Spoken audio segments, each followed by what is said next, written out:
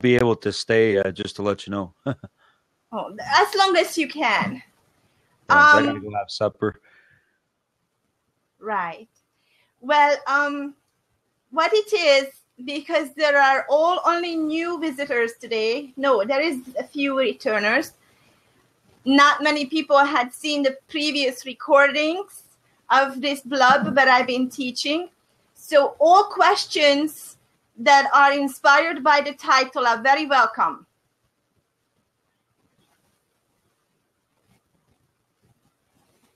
What would it inspire in you, Nick, if you heard the title Biblical Entrepreneurship for the first time? What would you think of? I was actually thinking of operating a business with biblical, with Bible principles. Yeah, that pretty much sums it up entirely. And do you yourself run or observe a business? Are you part of an entrepreneurial venture like church building, church planting? Not yet. So that means that you are already thinking about it somewhat. In a sense, yeah. We want to do it in a very unconventional way, but we have somebody who's got entrepreneurship in that area whom we're wanting to get in contact with. Right. So you already have experienced people on your team who have biblical entrepreneurship experience. I believe so. Yes. Right. What I do here most of the time is to help people to get to know that it actually exists, that there are individuals and organizations out there that successfully can apply Bible principles to their business, that there is a relevance of the Bible in our business and our business. There is a biblical relevance of our business as well. God wants us to do business. He wants us to be profitable. And very many Christians nowadays think, oh, I don't care about profit. I just follow God and I do whatever God wants me to do. Well, the first thing God wants us to do is to read his word, right? And in his word, there is a very significant and much often overlooked and misunderstood parable given by Jesus of the 3 servants. One of them is given 5 talents, the second one is given 2 talents, and the third one is given only 1 talent. And I don't know why, but business people never seem to remember that this actually even exists. Even though they are Bible-loving business people, they did not pay attention to the fact that God is actually giving us business instruction in his parables. When Jesus tells about the Lord who has 3 servants, gives one of them 5 talents, the second one 3 talents, 2 talents, and the third one 1 talent. And then he goes for a journey immediately. Upon his return, he asks them what did they do with the talents. And most of the people, mostly in church interpretations, it's considered to be a lofty making use of your gifts. Now, it is true that it is named talent, and for good reason. We are all given talents by the ultimate creator. But it is given to them as money, as coin, for a reason. You're supposed to make profit of your talents and return it to your Lord. Oh, sorry, Nick, you had to go. But thank you for coming all together. Thank you very much. In that parable, the landlord is specifically asking each and every one of them, how did they profit on the talents they were given? And the first one was able to double it. The second one was able to double it. Therefore, they entered the joy of the Lord. But the third one has not profited. He even accused the Lord to be a shrewd Lord who wants to reap wherever he had not sown. Therefore, he's being punished by taking away his talent and thrown out into the wilderness where there is gnashing of teeth. If that is not a wake-up call for a Christian person who owns a business, or even a Christian person in general, then I don't know what possibly could be a wake-up call. How much more literally God could have explained it to you that we are all expected to be profitable. And our business is our primary medium to be profitable. Anybody here would like to take Nick's place up on air? Please just call in and join in, because today we have Q&A and I will be answering questions. I've not prepared a presentation. I've just been inspired to talk. Well, if you feel you would like to join in on air, just let me know. So that was the parable of the 3 servants and their talents. And in general, to describe biblical entrepreneurship. Entrepreneurship is a word itself has been coiled in the 17th century France. It has been a lot older.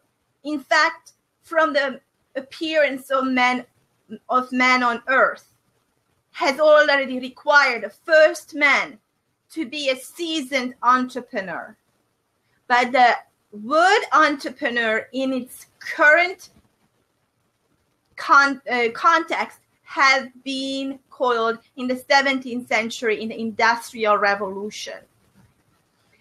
He is a bridge between the producers and the capital, because it is the entrepreneur who connects money with service and connects service with customer, with the one that needs the service.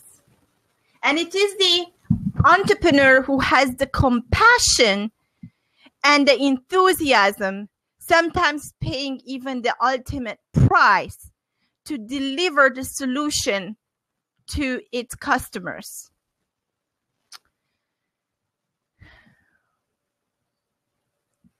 Okay, let's see the questions that are showing up here. Bye, Nick. That parable had nothing to do with business, but about the spreading and preaching of the good news. Well, you are free to think so, dear sir, but the talent's supposed to be made profitable, and your business is supposed to be rooted in your talents. You got to use your talents in order to serve others. If you could describe a little more for me why you don't think it has anything to do with business, I would appreciate it. But as far as I understand, there is in current society a great split between understanding what business is. Business is nothing else than doing service to others for profit. And God wants you to be profitable. I pray the Holy Spirit lead you and use you in Jesus' name. Thank you very much, Nick. I really hope that it is not a final goodbye. I want to see you again. How did he explain it, though? G. Brina. I am not sure what you are referring to. Would you be so kind to actually write down the full question so that I could comprehend you? Why do Christians believe everything good is God-given? Because God's name is good. God's name is good. Everything apart from good is not good. That's the simple explanation.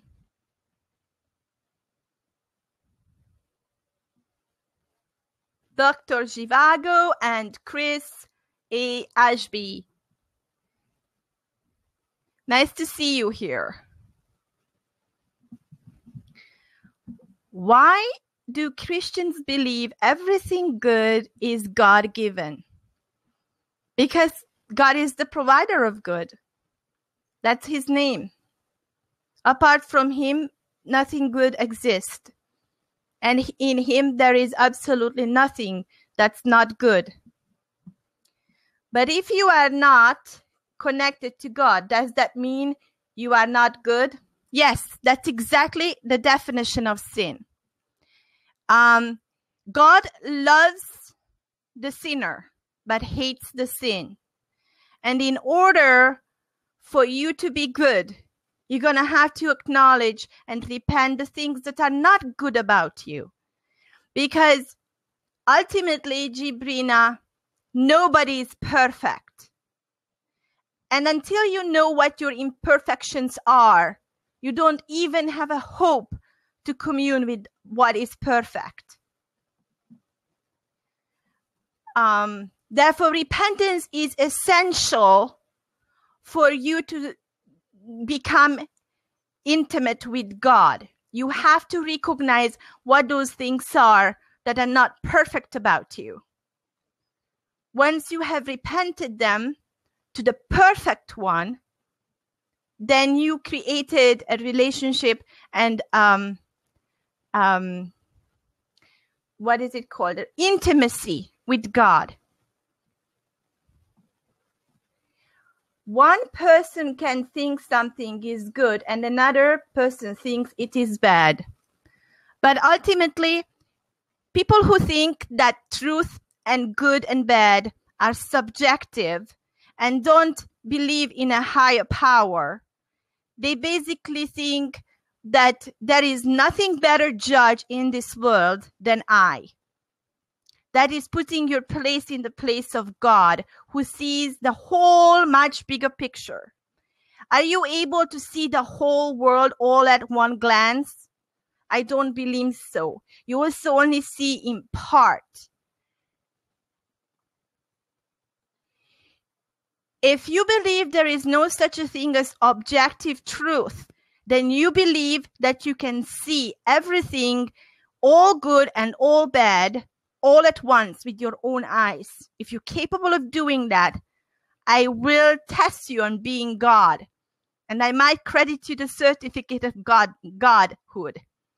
But no, there is no human being who is capable of comprehending all that is good and bad all at a glance.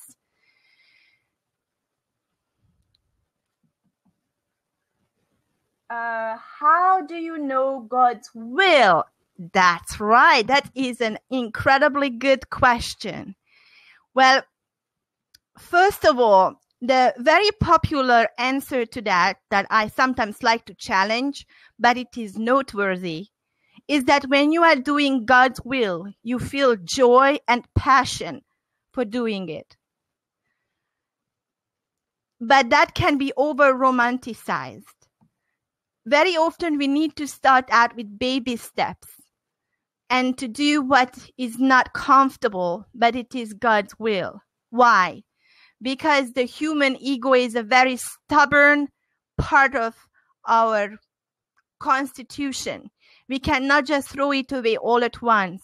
It has to be conquered gradually and surrendered every day anew. Gibrina.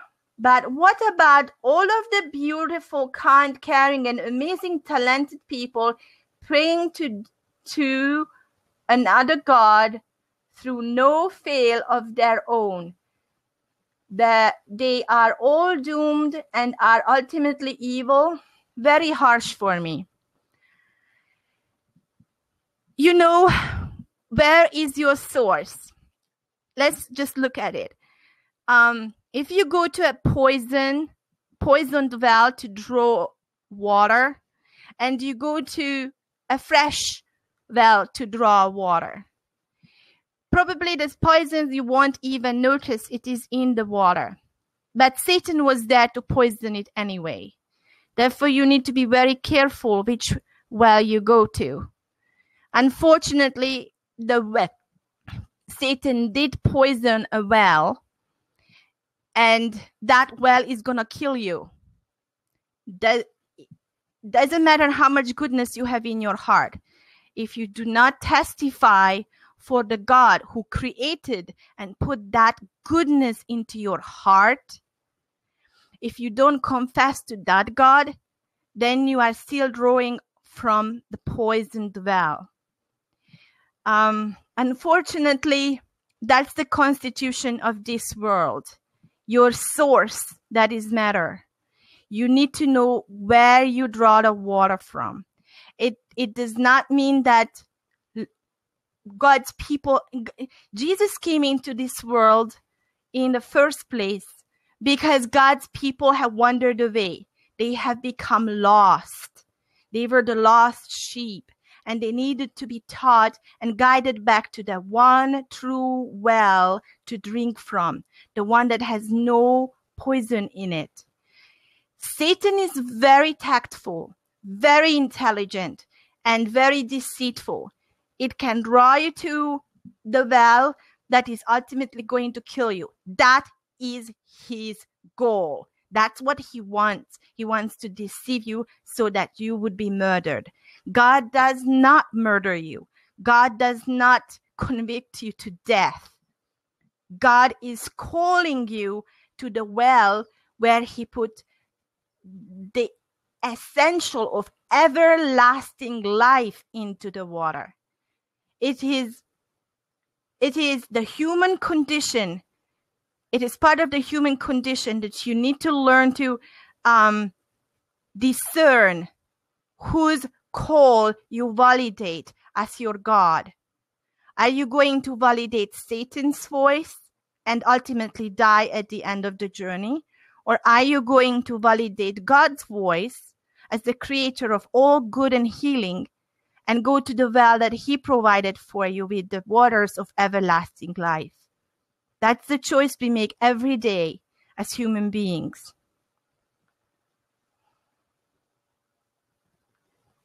God's will is found in his book, the Bible. Absolutely, Eliezer. Thank you very much for saying that. We go back with every thought to the Bible and keep it captive. We capture it with the words of the Bible. We test it against the words of the Bible.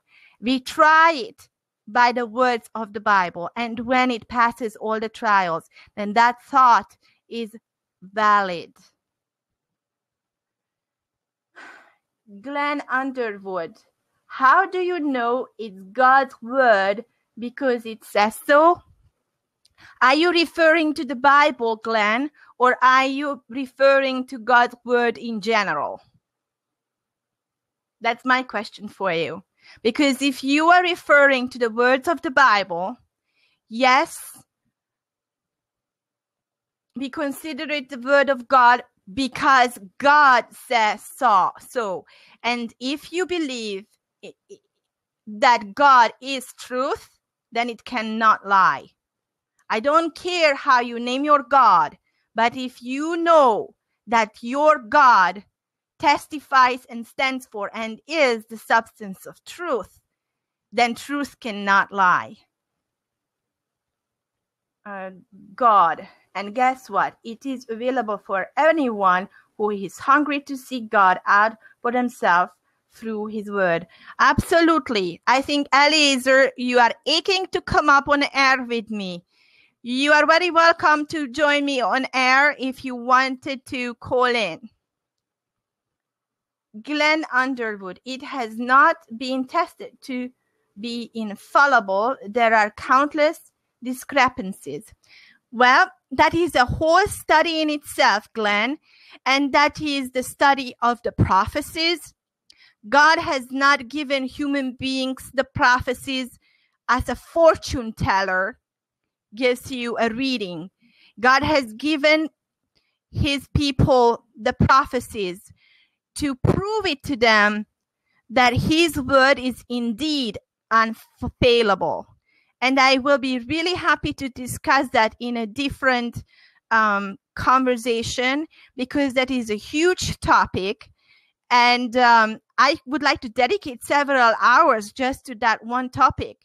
I will be more than happy to prepare that sometime and put it on the schedule. So keep an eye out, Glenn, because I will be calling you up as the person who would like to interview me on God's prophecies in the Bible to prove its relevance and unfailability. Hi, Sydney. Nice to have you here. Gibrina. So if God loves everyone, why did he do that? He could have made a world where there was easily no cancer in children, no disease, and no Christians. Answer to it is usually it is that he gave us free will. Well, remember, Gibrina, if you have ever read the Bible, you know exactly that God has created a perfect world. It's not only that God had given us free will, and that's why all the bad things have entered life, but because God and his people have an enemy. And it is not right to attribute the negative aspects of worldly life to God, because that is the consequences of having an evil enemy in this world, as the prince of this world called Satan. He has been shunned out of heaven and sent to earth. This is his only dwelling place until his days is up. Human beings have chosen to come to live on earth by disobeying God. It was the consequences of their free will, but free will does not necessarily have to have bad consequences. Free will could have been resulting in everlasting obedience, which is our salvation today, because Jesus has returned to us that privilege of using our free will for ultimate obedience to God's will. It does not have to end in being under the rulership and the influence of evil. That is, God has to also respect that the evil enemy, this world is Satan's portion to live right now. And once God is done demonstrating it to the entire universes of many other universes, how evil is evil, and when they all have understood the consequences of evil, like the experiment of good and evil battling here on earth, when all those universes have learned from the example of man is as a free-willed human being in the midst of the controversy of good and evil, then God will end the battle, because he already won the battle. And he already created that perfect world where there are no cancer in children, and there is no sickness and illness, and there is no suffering. But we cannot go to that world until the demonstration is over. What happened to the end of Mark? Why does Jesus not explicitly refer to himself in the earliest Gospels like Mark and Luke? Why is the story of Jesus and the casting the first stone not in the early? I would love to earliest manuscript refer to himself as God in the earliest manuscripts, earliest Gospels. I meant, sorry, typing on phone.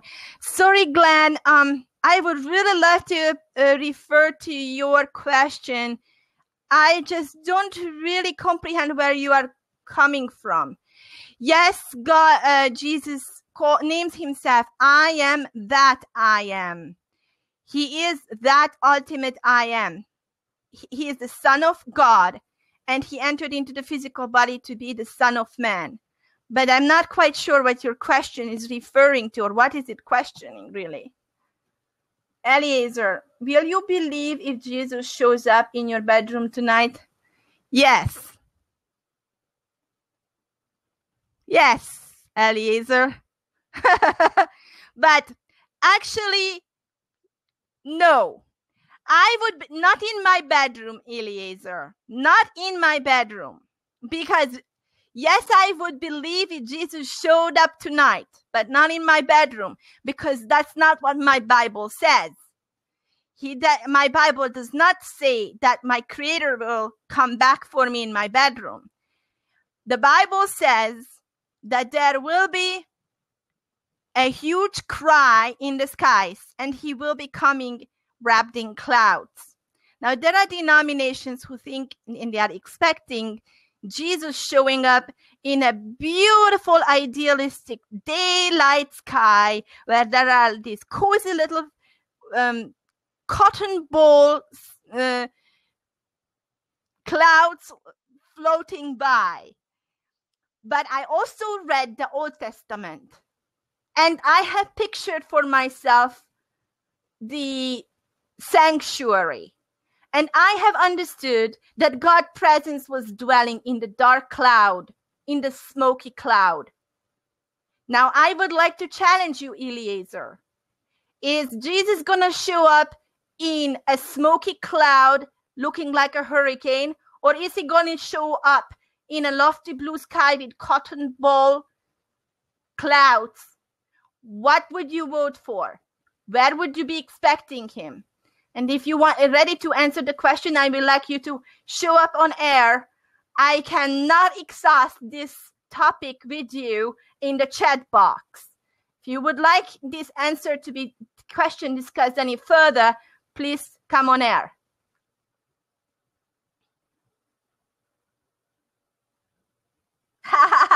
He says, so ask him and it shall be so. Well, Jesus has already prophesied that he's going to be coming in the cloud in a loud noise that even wakes up the dead from their graves.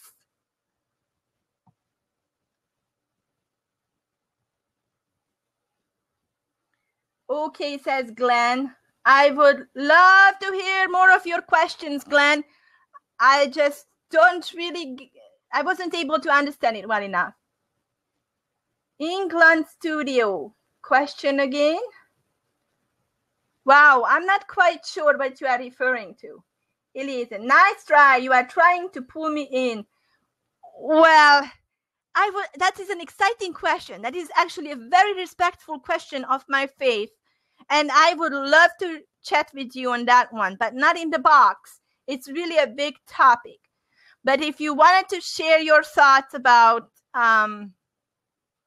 how God is going to show up, how Jesus is going to show up, you are welcome to come on air.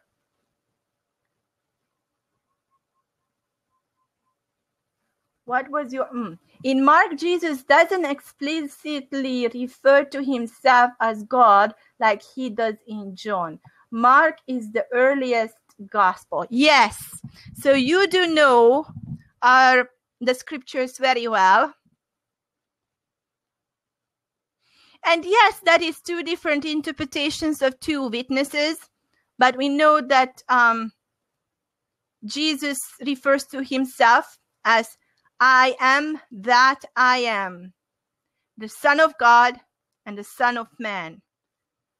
If you would like to break it down to different gospels, that is a question that I would have to research for myself and observe what I might discover. I wouldn't just want to improvise an answer there.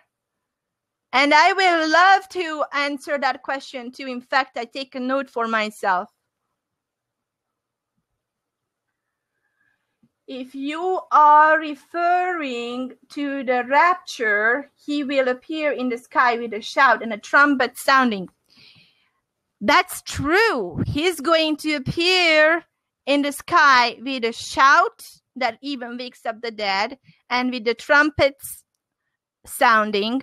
I personally do not call it rapture, because rapture is a very loaded word that is used in many Protestant churches to an entirely different concept that what I understand Jesus is telling about his appearance. The way Jesus describes his appearance is not the same as what the most modern Protestant churches are teaching. And therefore, I refrain from using the word rapture. I call it second coming, just as the Bible calls it. So maybe that makes it a little clear for you, Eliezer, that there is a perception difference between the second coming and rapture. And if you like, again, please come on air and we can discuss it further. Jebrina, if you were born in China, you would be a Buddhist. How can you prove to God you are worthy of making it to his perfect world if you were put into the wrong part of the world? Well, sweetheart, I have got a real surprise for you. First of all, in whatever Asian country you are put to, you can choose between religions there too. There is no entirely inscribed, you are not born with a religion. You are trained for a religion. And as far as for myself, I was born in Hungary in the mid-70s into a family and a culture that never even mentioned the word God. I grew up without the Bible. I was 19 and I left my own country to look for this mythological figure called God. And all I took with me was a Hungarian version of the Bible, so I would understand the English speakers and their Bible in a more direct fashion, because my English was very poor at the time.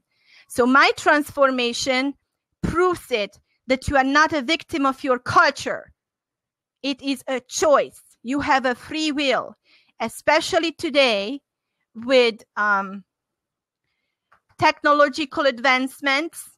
There is no way that anybody in any part of the world could grow up without ever being heard from God and about his name and about his word and about his name of Jesus. Those people who don't hear about it in very remote parts of the world also being seeked out by missionaries, and sooner or later in their lifetime will be confronted with the question, are you willing to show up for God because he just showed up for you? So no, there is no excuses. Cultural influence is an excuse and not a reason. I'm missing out on many of the questions because you are submitting it so wonderfully fast. I'm sorry if I can't answer every one of them, but I try to. God always looks at the heart. The thief on the cross is just like someone born in a Buddhist country. That's right. In the last second of your life, suffering alongside Jesus, you still can submit your life to him. That's right. The second is always better. Young idealist. Wow, I wonder what that might mean. But I applaud you with your courage of writing a sentence. All right. Any more questions? I'm kind of, looks like I have, and this is all I see. Oh, wonderful. Here on the map, I can see, where are we? Oh, we have several people from the United States, from the UK. If a person is sincerely convinced that a God does not exist, can they choose to believe that it exists anyway?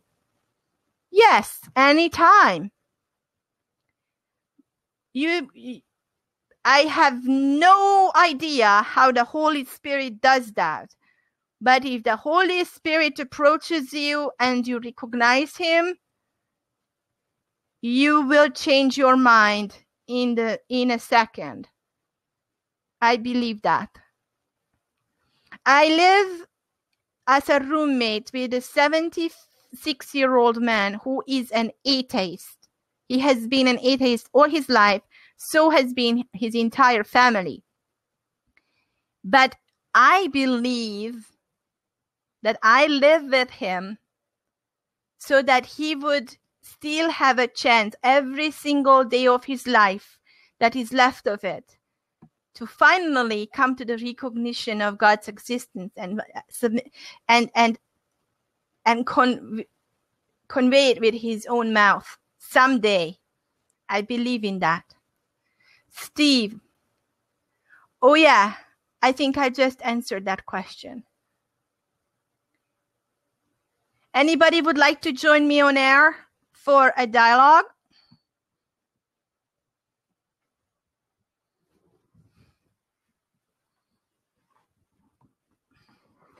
Well, it has been great time answering your religion and faith-based questions. But if you notice, my specialty within the Christian faith is biblical entrepreneurship. I wonder if I will be receiving any questions regarding the title. It's a different question. Please read it. Oh, if a person is sincerely convinced that a God does exist, can they choose to believe that it does not exist anyway? Yes, we are confronted by that question every single day of our lives. We recommit to our faith probably every day, and there are crisis times in our life when we recommit again. And hopefully, this is why it is so important to pray for the souls of our own salvation and others to remain faithful till the end of times. Because however great is your faith, at some point you will be tempted with apostasy. It is inevitable. And what choice you will make there and then depends how prepared were you. Somewhere along the way, in the times of being tempted by apostasy, you will have to search your soul very carefully and find God for yourself, by yourself, without any external support. That is the true test of life. That is the real true test. And I had to tell that from time to time, I have been tested such a way, never too sharply. I mean, I have never gone overboard, but I have been tested. Yes. Okay. I find it hard to agree with your claim that people can change their beliefs so fluidly. If I choose to believe something I am not convinced of, I would think myself lacking in integrity. Not necessarily. Not necessarily.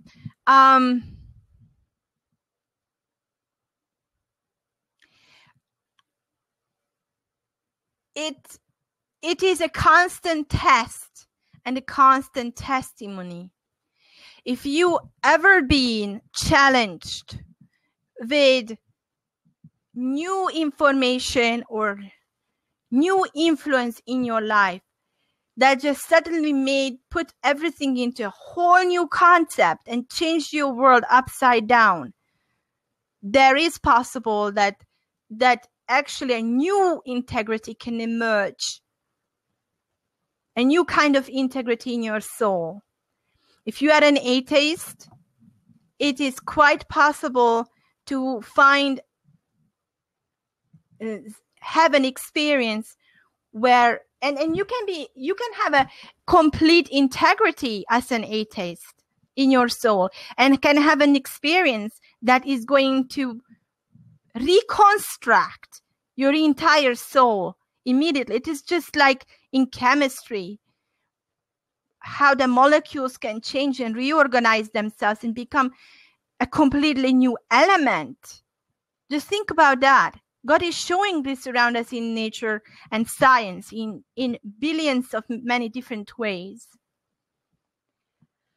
Gibrina, I want to believe, but it is just so hard to believe in something that sounds so fake, considering we evolved from monkeys and dinosaurs were before them. This wasn't a world made for us only. That's right. And call it a fake world. It is very accurate. This is an world of illusions and delusions because this is Satan's territory. But I have to pick you up on the statement that we have evolved from monkeys and before them dinosaurs have lived there. Gibrina, if we evolved from monkeys, then why the monkeys in Africa today are still monkeys? Why don't they keep turning into human beings? That's my question for you. Really? I have never seen a monkey turning into an ape, like meaning a more human-like Homo sapiens. That is, and if I just really would like to know, how do you imagine a monkey turning into a Homo sapiens? We will run out of monkeys.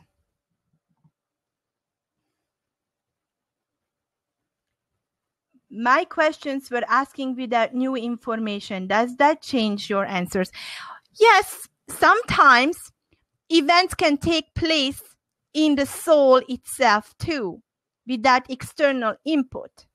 This is why I personally love to spend time by myself and contemplate and reorganize my internal existence just by sitting still, because at some point we need to process everything that we experience in life. And in those moments when you are alone in a retreat, away from in nature, the very experiences that you had in this very life can have a whole new meaning, can rearrange themselves into a whole new complex, and you can still call that an integrity. You don't even need an external input, because we get so much experience in the time of a lifetime or in a year even, that many people cannot even handle it, and they really get confused and broken people, and some struggle with mental illness.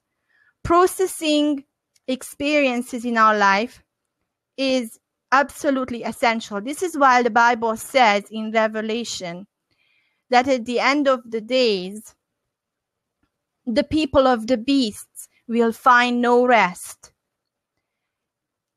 Reserving time for rest and processing our own life experiences is essential for the health of the soul and essential for finding God and communing and being intimate with God. What are you describing is not an accurate description of evolution. No animals are transformed instantaneously, but they don't transform slowly either. We haven't seen a monkey turning into a human being or a Homo sapiens in at least the last 2,000 years. Have you had any reports on slow transformations? I would like you to give me that report, because I would be really curious.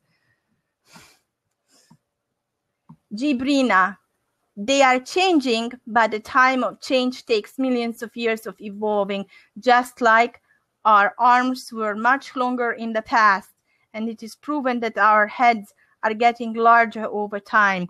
It's fact. Well, if you think that the length of your arms and the size of your head is what makes you human, then you won the debate. I don't believe that the length of my arm and the proportions of my body and my head is what makes me human. That's not what I consider as a definition of human. Dinosaurs were before us. So is God a dinosaur? Was the world made for them?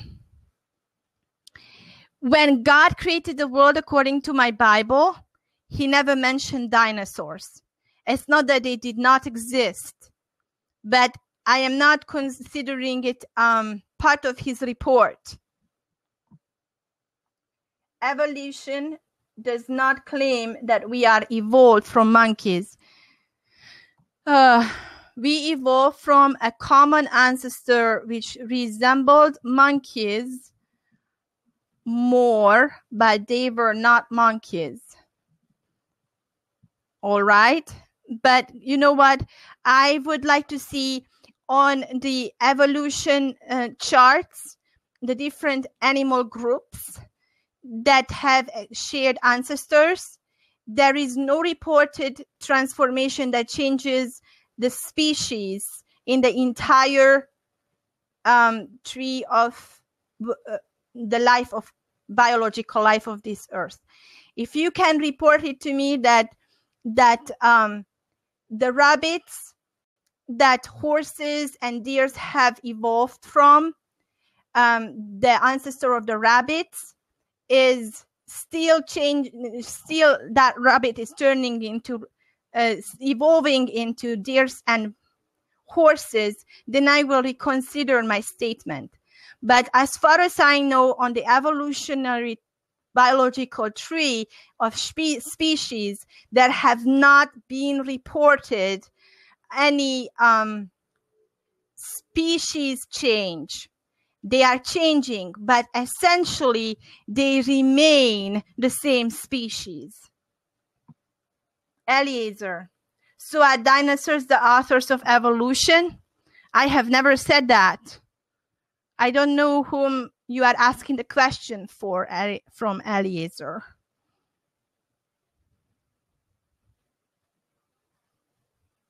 I'm convinced that the archaeologists and anthropologists discoveries of dinosaur remains are genuine. It is just not part of the creation story, therefore I have no information of. God has given us the Bible as a basic instructions before leaving earth. He never claimed that it was everything that there is to know. He just basically claims that this is what's necessary to know.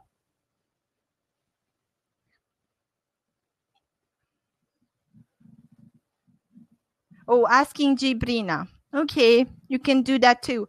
But yes, I would like to distinguish here that there are informations given by God that is, even in the Bible it says, if everything there was to know was written down in books and scrolls, then even heaven could not contain all the knowledge, because there is so much. God cannot burden our little brains with more than one basic instruction book and a manual. He's not giving us information to fulfill our curiosities. He's giving us information to help us become better human beings. And by better, I mean we come into this world as dying. When we are born, the minute we are born, we start dying. But connecting with the source of everlasting life through accepting the blood of Jesus Christ, our soul can be saved. Not our carnal bodies, but our soul. And that can be quickened through the word of God. And that's the kind of everlasting life that I am rooting for myself and for others. Gibrina says, no, but to say the world was made for us is silly. It clearly wasn't because we are just another form of animal. Christians claim to have the answer, but since is asking why, how, and really. Yes, Gibrina, that is right on my topic. Human beings were not called and created just to be, we were created to dominate, but the domination was limited to stewardship. Human beings are the keepers of the earth, keepers of God's creation. Our duty is to husband the creation of earth, husband the animals, take care of nature.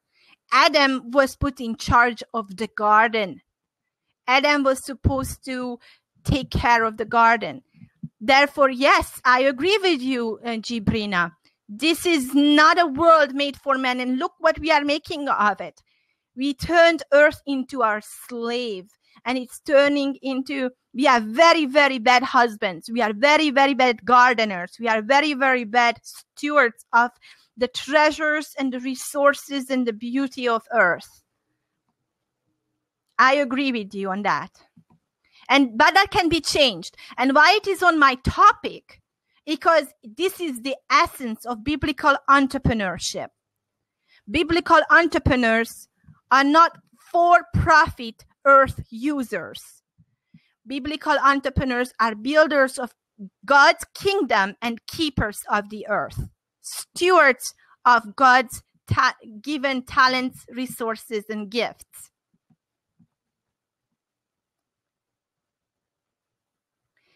So would dolphins, if they could communicate like us? Yes, I totally agree with that one, because I live in Hawaii, and the whole reason I came here because I loved dolphins, and always living inland away from the oceans, I have never even encountered those animals. And I came to Hawaii because I was curious about dolphins. And I have the opportunity now to go out and swim with the dolphins anytime I want. And there have been occasions when I had more extraordinary experiences than other times. And believe it or not, it is a whole different sense to be around dolphins than other animals. But other animals have their wonderful vibration too. But if you dive under the water and you listen to the dolphins whistling to each other and calling for each other. I don't know what that means, young idealist. I don't understand your shorthand.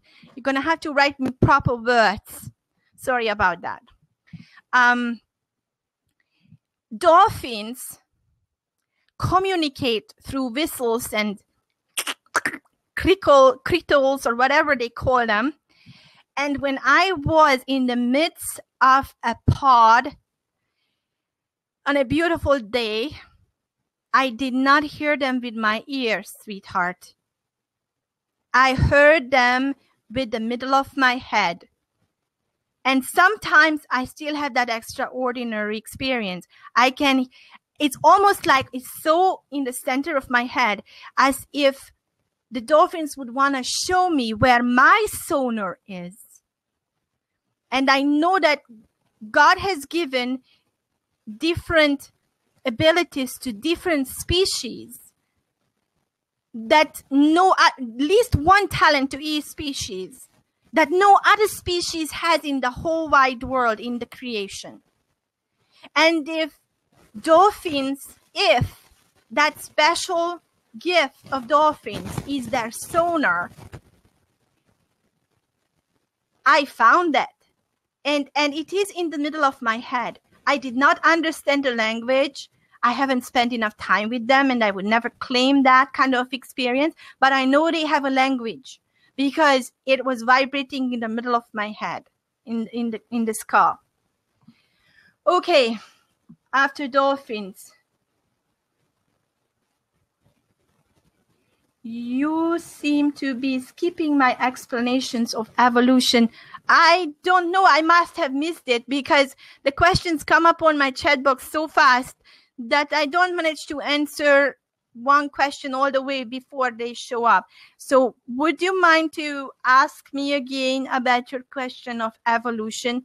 I have already and actually it would be much better, Steve, if you would come up on air and we could have a conversation about it. I'm totally open to that as well. It's a bit exhausting to communicate the chat box.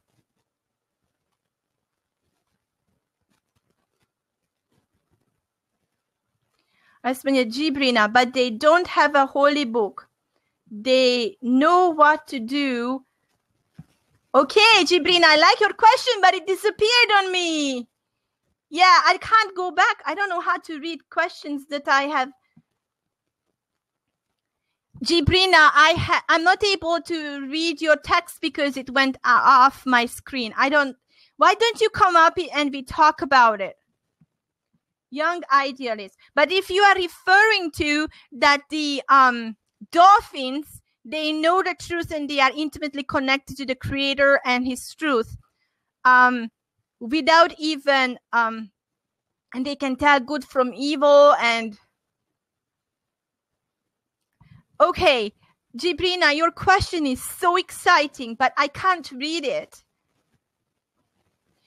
What I can tell you is that all of creation, all of its animals are innocent. The only sinner in this world is man. When man sinned, God cursed the earth and everything that lived in it. The animals are cursed because of man, because man was a bad steward and sinned. But animals themselves are all innocent. Therefore, they don't even need to make a choice between good and evil.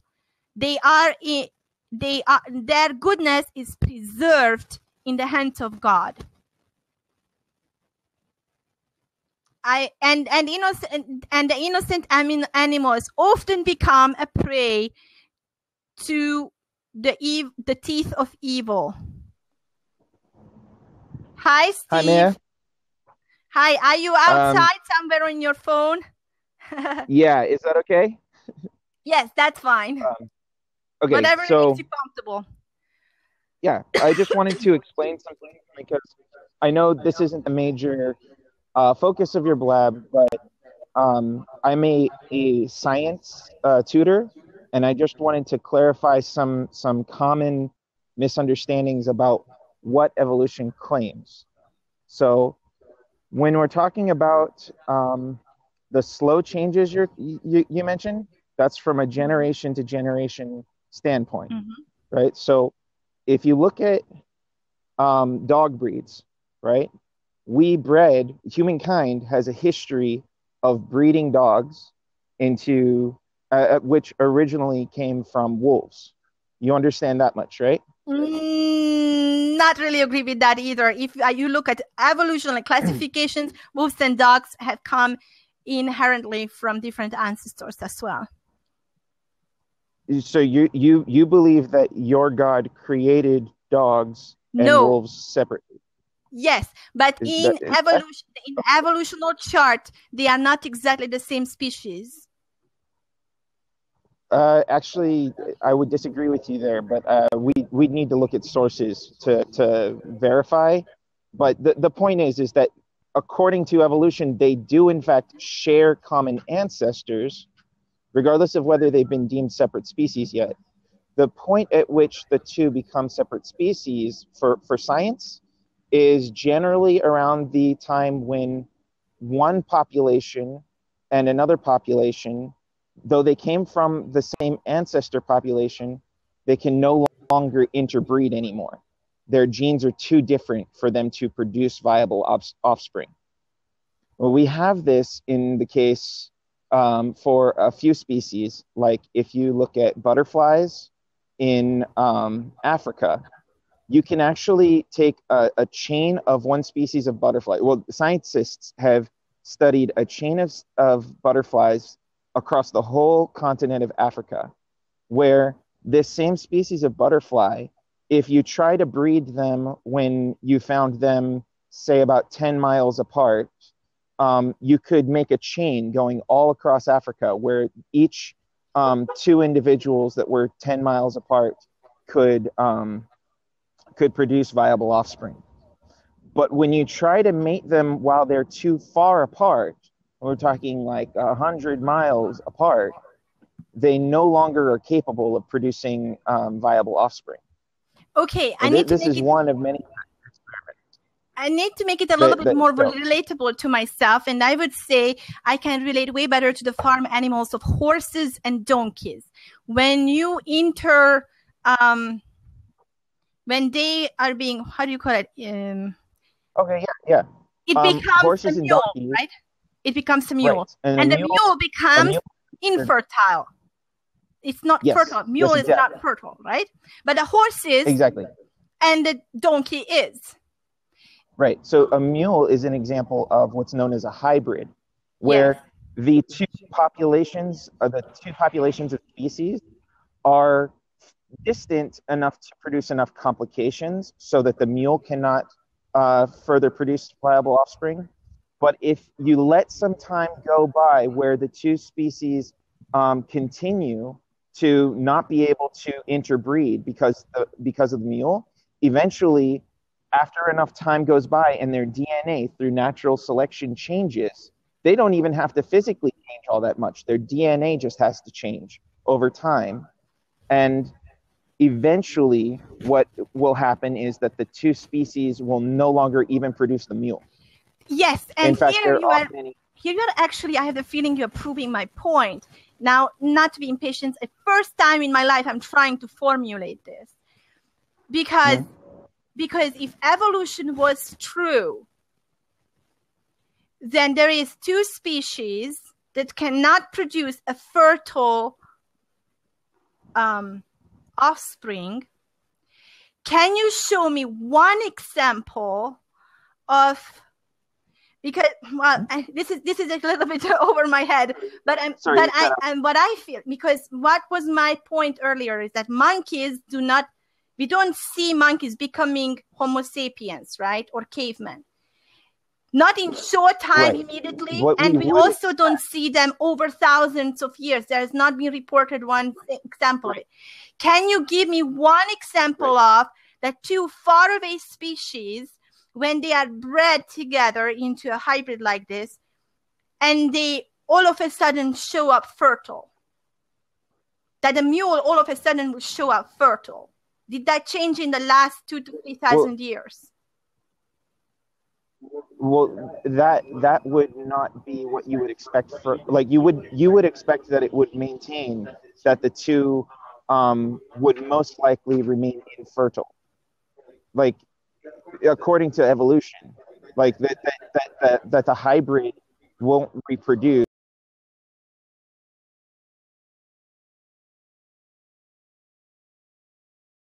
viable offspring, and that it will get worse and worse over time.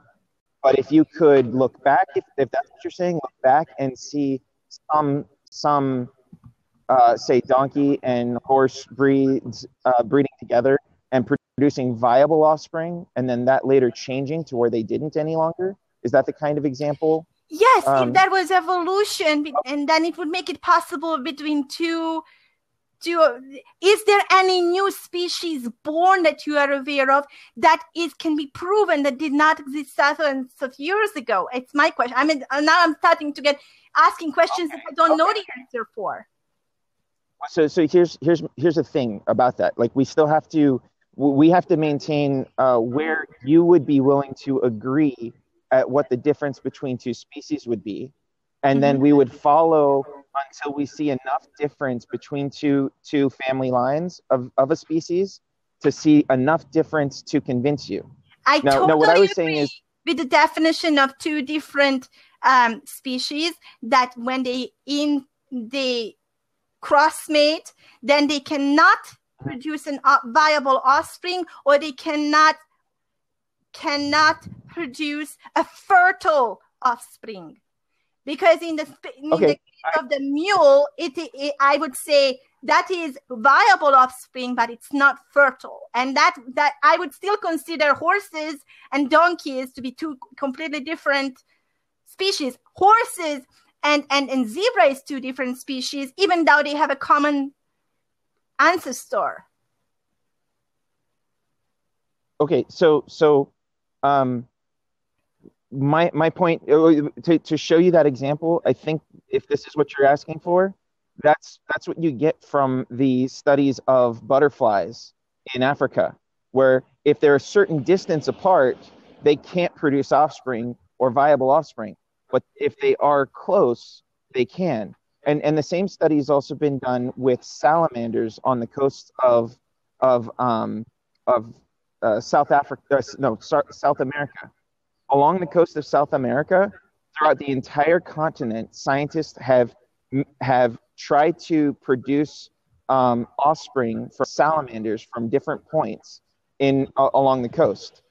If the two salamanders come from within a certain distance, they can produce viable offspring. But go beyond that difference, and they no longer can produce that distance. They can no longer produce viable offspring. Generation later, a few generation later, they become infertile, right? No, it's not a few generations later. It's that the populations. So you have a general population that's, say, on the east coast of South America, and a general population that's on the west coast of South America.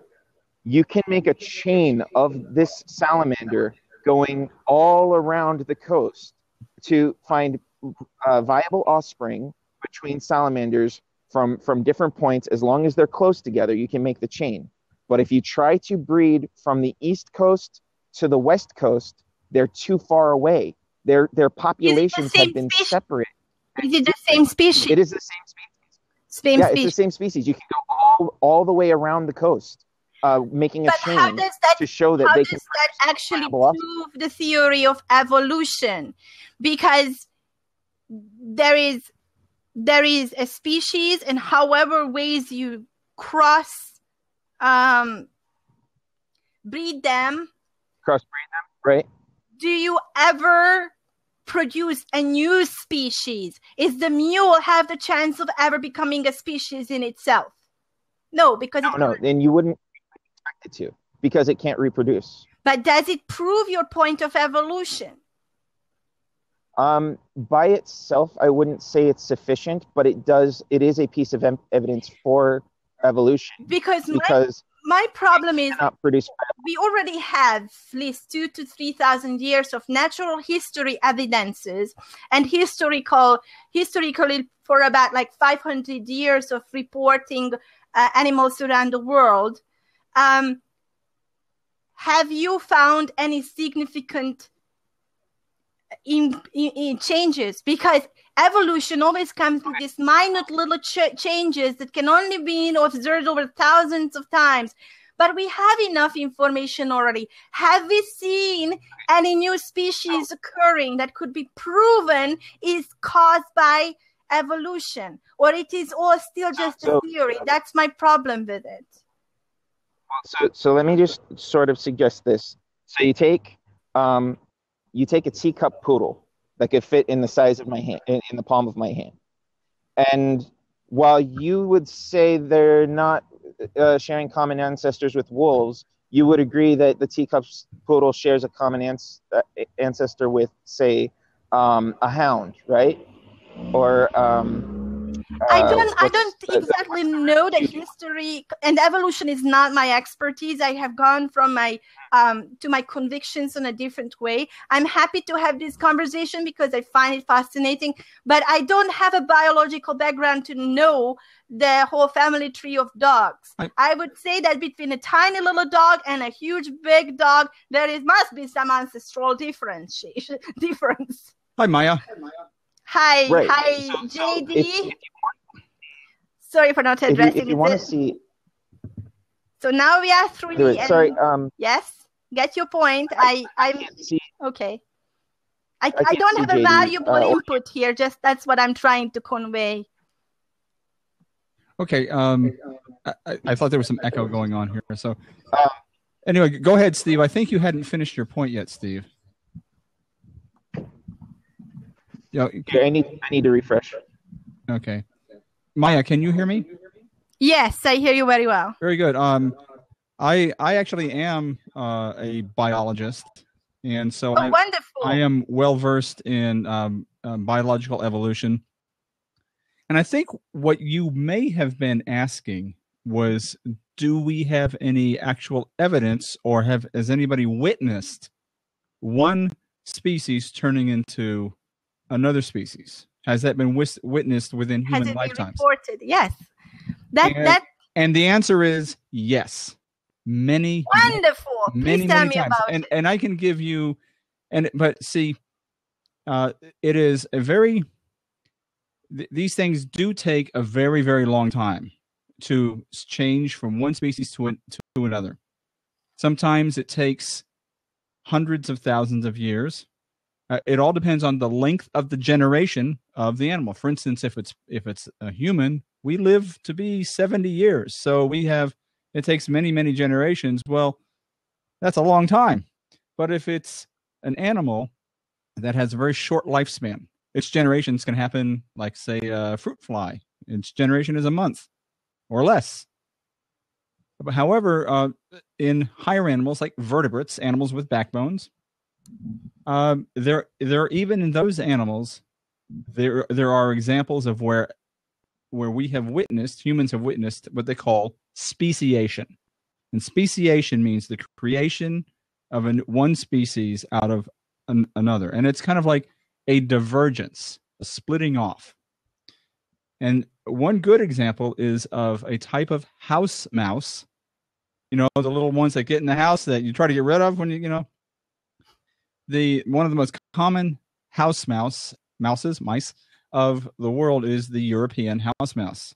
But when people first settled in the Faroe, Faroe islands in the North Atlantic, unfortunately, they brought with this island. The Faroe Islands did not have any native house mice.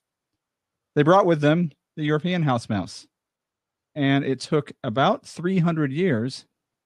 But because of the isolation, the genetic isolation on this island compared to all of the European house mouse, they became genetically,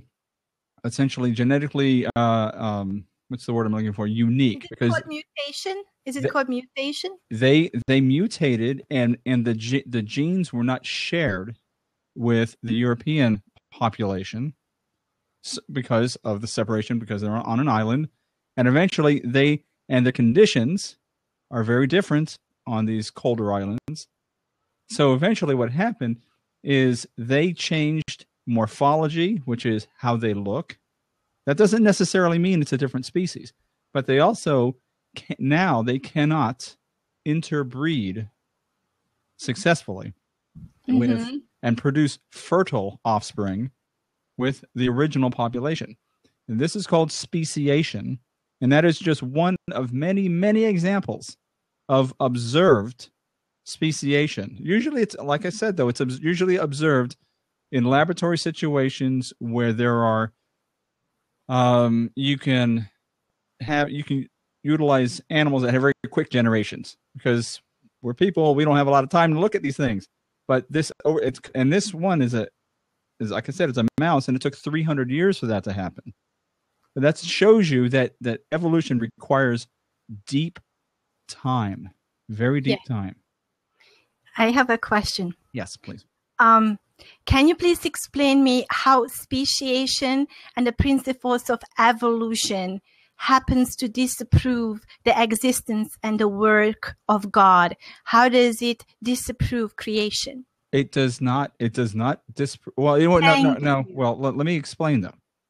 Yeah. It has nothing to do with that question. It doesn't have anything. It doesn't disprove it, and it doesn't prove it. There are two separate things. It's like saying two different phenomena. Like evolution is completely independent from God. Evolution, and when you break it down to what it truly is, and when I talk about evolution, there are two theories. By the way, there's no such thing as just a theory. A theory in science is, you spell it with a capital T. It means most It is the most that we can know about a phenomenon, an observed physical phenomenon, because it is a model that we create that is built on a foundation of facts, and we use it for its predictive value. So, and it doesn't mean, so when something is just a theory, you have to say then that gravity is just a theory, because gravity is a theory. But actually, I would like to definitely rephrase that one, because theory, the word theo means God. So I personally would put a lot more emphasis on idea. Mm-hmm. Is this just an idea? But no, you have proven to me, you are bringing examples for me that it is not just an idea. It actually has been witnessed and recorded. Now, my question is, if evolution is independent from God's creation theory. By the way, there is no creation theory. There is no creation theory, and I'll tell you why. Okay, I disagree with that one, but just go ahead, bring your. I haven't heard your alternative. A theory is a very distinct thing. It's not a word that it has fuzzy edges to it. It is a very distinct thing. Okay, what is your definition of theory? No, well, not my definition of it. I'm talking about theory with the scientific theory. It is and what a theory is, it is a statement that must be falsifiable.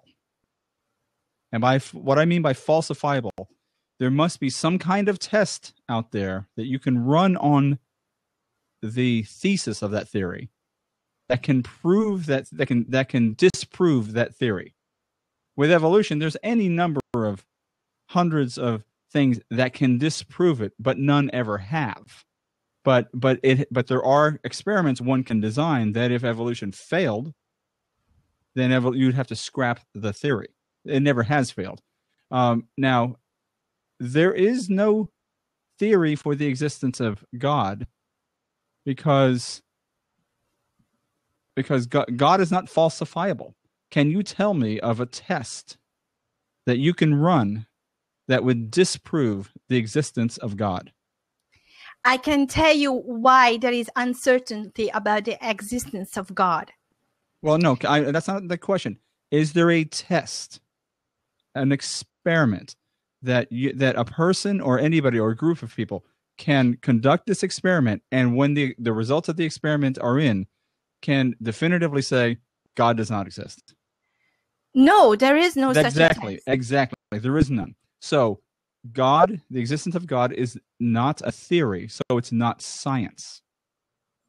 Now, that's okay. That's okay that it's not science. You take the word theo, which means actually literally God, and use it for using it to define science. You know what? Unprove God.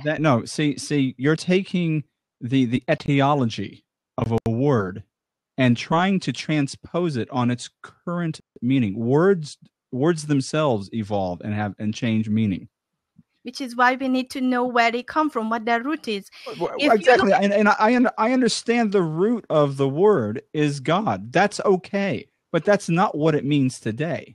Okay, I will challenge you. Have you ever seen a tree that had the roots of an apple and the fruit of a plum? Yes. That is like, what is it called? Engrafted. Grafting. But if it is a tree of integrity, that was the same seed and grown out of it, and it would bring different fruit than it was actually rooted, the rest of the tree. Can an apple tree bear oranges? Not to my knowledge, no. But I think it could be possible, but to my knowledge, I don't think. Okay, even if I accept that language changes over time and we mean something very different by the word theory today than we meant when it was created. Let's go back to the original discussion where what was your question really about the theory? No, that there is no theory to science and God. right? You wanted me to bring you an example of a test that disapproves God's existence. Therefore, it is not science, right? Yeah. Yeah. Well, would you say that evolution is a process, therefore it requires time? Yes. Would you say, no, you probably wouldn't. I don't know what your religious conviction is, because we haven't discussed that one, didn't reveal it to us. But by the way I define creation is immediate and complete. There is no necessity and there is no room for process. There is no room for progress. It's complete. It's perfect right away. Therefore, it does not exist in this world because we live in an imperfect world. This has Earth and what we know of our universe has been designated by God for the existence of imperfection. How do you define perfection? Very good question.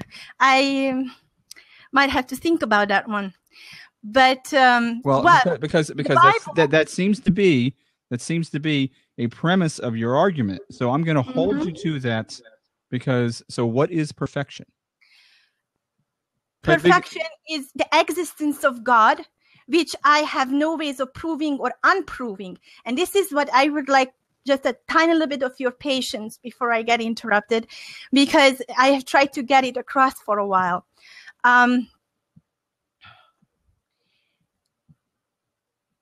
It flew out of my head. Don't worry, it happens to me all the time. That can you please ask the same question again? That will trigger what I was. I think the question I had asked you is how do you define what is perfection? Perfection, that existence exists first of all outside of time. God is perfect, and therefore we cannot know him in this world. Why not? And I have made this argument yesterday also, because what science can prove is certainty. And whenever it has questions, it will go and explore the answers until it can prove it and produce certainty. God does not want us to have certainty, because in the presence of certainty, there cannot be uncertainty, which is the very substance of faith. Okay. There is no faith if there is certainty. And in our Bible writes it, and I know if somebody doesn't prove the word of the Bible, is going to question my entire reasoning here. But in Hebrews 11, it says that faith is the substance of things hoped for and the evidence of things not seen. Now, most people with the secret community will say, the things not seen is that you just need to visualize and hope for it and have faith, and eventually it's going to manifest into your life. But God is he really concerned about you having another car or building a new house? God is not concerned with those things. What really matters to God is, and is unseen in our world, but is very precious to God, is the human soul. Is science have ever been able to prove the existence of soul? Don't answer yet, please. You can answer later. Now, in my opinion, even if it was proven by science, it's not visible for us now. And I don't know how could science prove the existence of soul, but it's invisible. Therefore, faith, in my reasoning, that's really precious to God, my earth, human soul, is faith is the evidence. No, evidence is the substance of things not seen, substance of the soul, and the evidence of things of not seen. Which is actually, he talks here about the human soul, because he doesn't spell it out for us, God wants us to spend time in his word, in intimacy with him. He wants to have a relationship with him. He wants us to have so much faith and hope to be with him, so much enthusiasm and fire for him, and determination to find him, that we spend hours and hours and days searching his very word to discover these little secrets that are not obvious. Because if it was obvious and if it was certain, it would not require faith. And if the faith is the substance of the human soul and the evidence of the human soul, then it is absolutely necessary for our everlasting life to have faith. Because if there is no faith, there is no substance, and we have nothing to hope for. That's my evidence of God wanting us to have a soul, and the soul is the very thing that is going to survive this earthly life. There is absolutely nothing else part. You leave behind your carnality. When Jesus saved us on the cross, he did not save the carnal human being. He saved the soul of the human being that is actually precious to him. And I will be happy to sit back and listen to the response. I think what you said was very interesting, and I have a question for you. You said that faith is uncertainty. I wrote it down, that you wrote that faith is uncertainty, and it always leaves something unconcluded. Well, I don't want to say certainty or uncertainty, because conviction is a form of certainty. Right? So and you can be very convicted in your own soul. With that in mind, with the uncertainty of faith, let's say, thinking about this in terms of percent, 100%, like 100% is the greatest confidence, and 0% is zero confidence. Yes. How confident are you in the existence of God? Because you said that faith, because you have faith in God, and that faith is uncertainty. How confident, may express in percentage, are you of the existence of God? We are challenged in our faith every day. I would say majority of my life, I would be always in the 90s. 90s. Okay, that's fair enough. 90s. So there's a 10%. But I would like to give you a little hint here on that one, because we as Christians, Bible-loving Christians, from the word of the Bible, we believe that God, we creating our heart as the sanctuary of the temple of God. This body becomes the temple of God. Well, actually, I would say throughout my life, I have been, in general, in the 90s.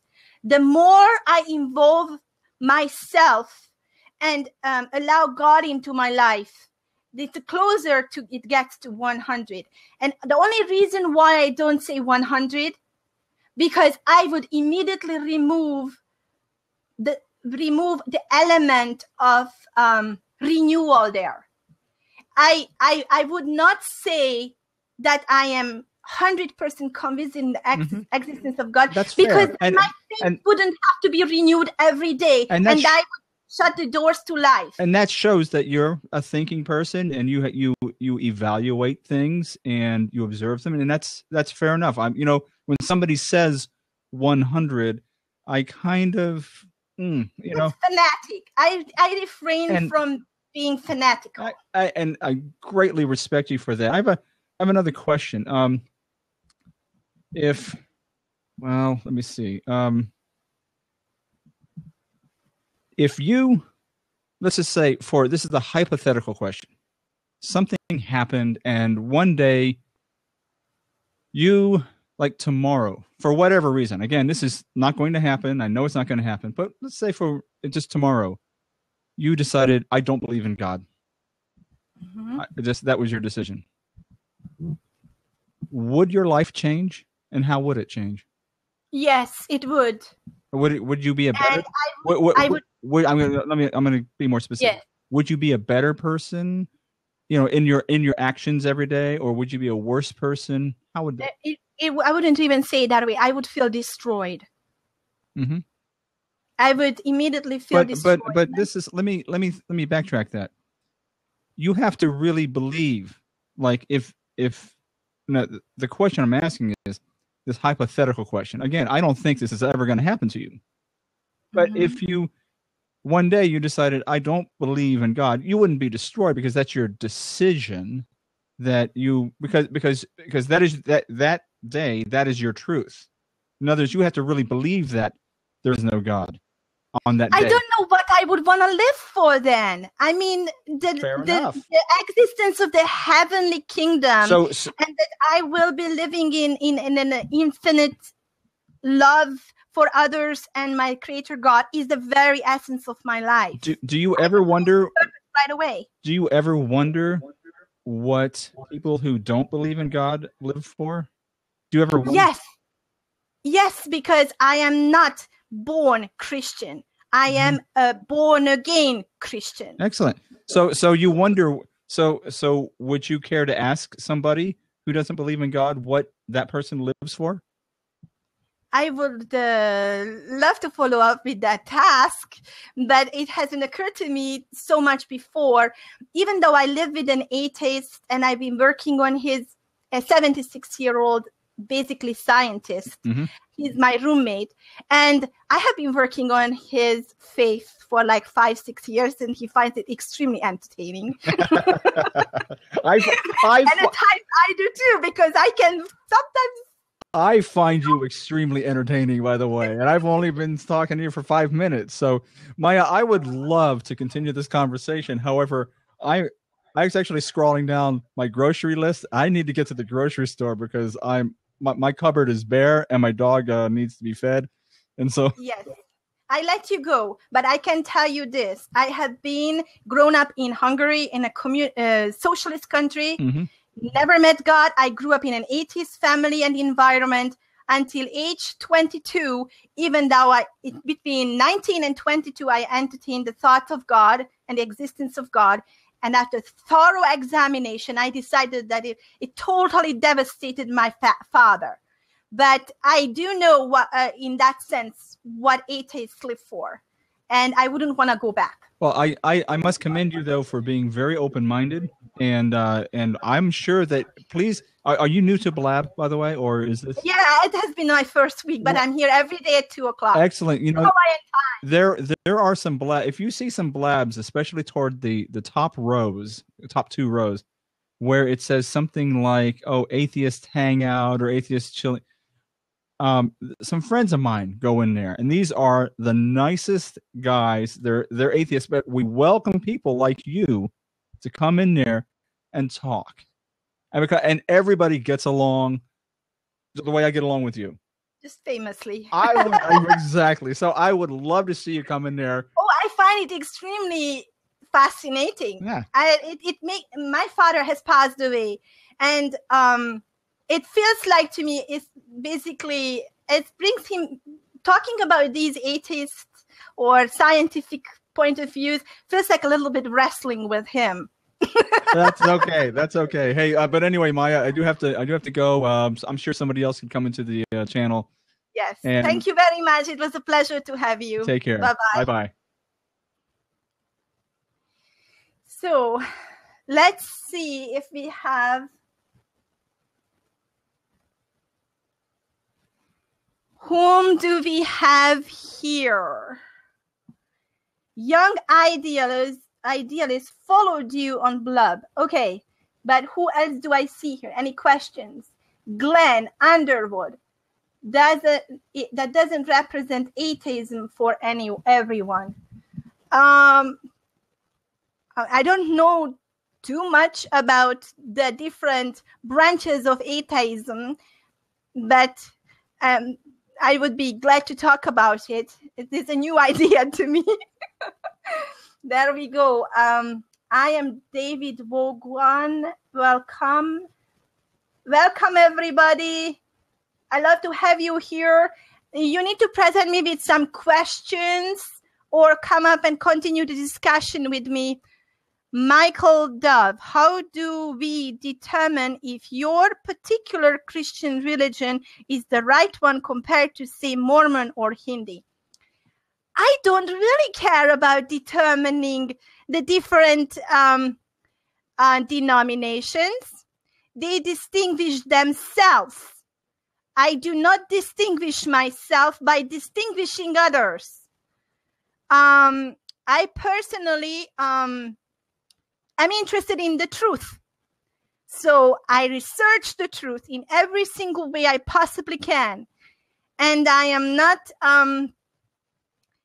interested of defining other people.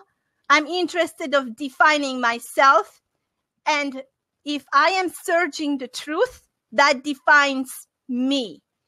And truth is my religion. I have no any particular agenda to prove anybody wrong. I just enjoy the journey. How can we determine which is true? Which denomination is true? Michael, would you like to come up here and discuss it with me? It's really hard from these small little short sentences to define what somebody's referring to. But how can you determine which denomination is true? That is a huge topic.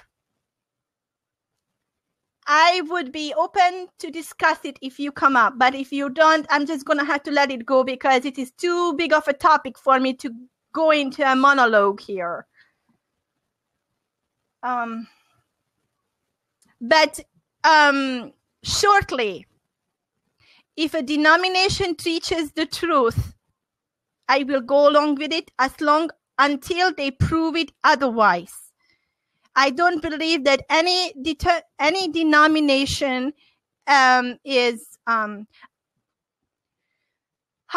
could I say that we have denominations in this world is basically not is God's work against Satan. If there was no Satan in this world, God would have one unified truth available for us. But Satan, in as many ways as it possibly can, divides people from each other and their convictions, allowing them only a portion of the truth. Why?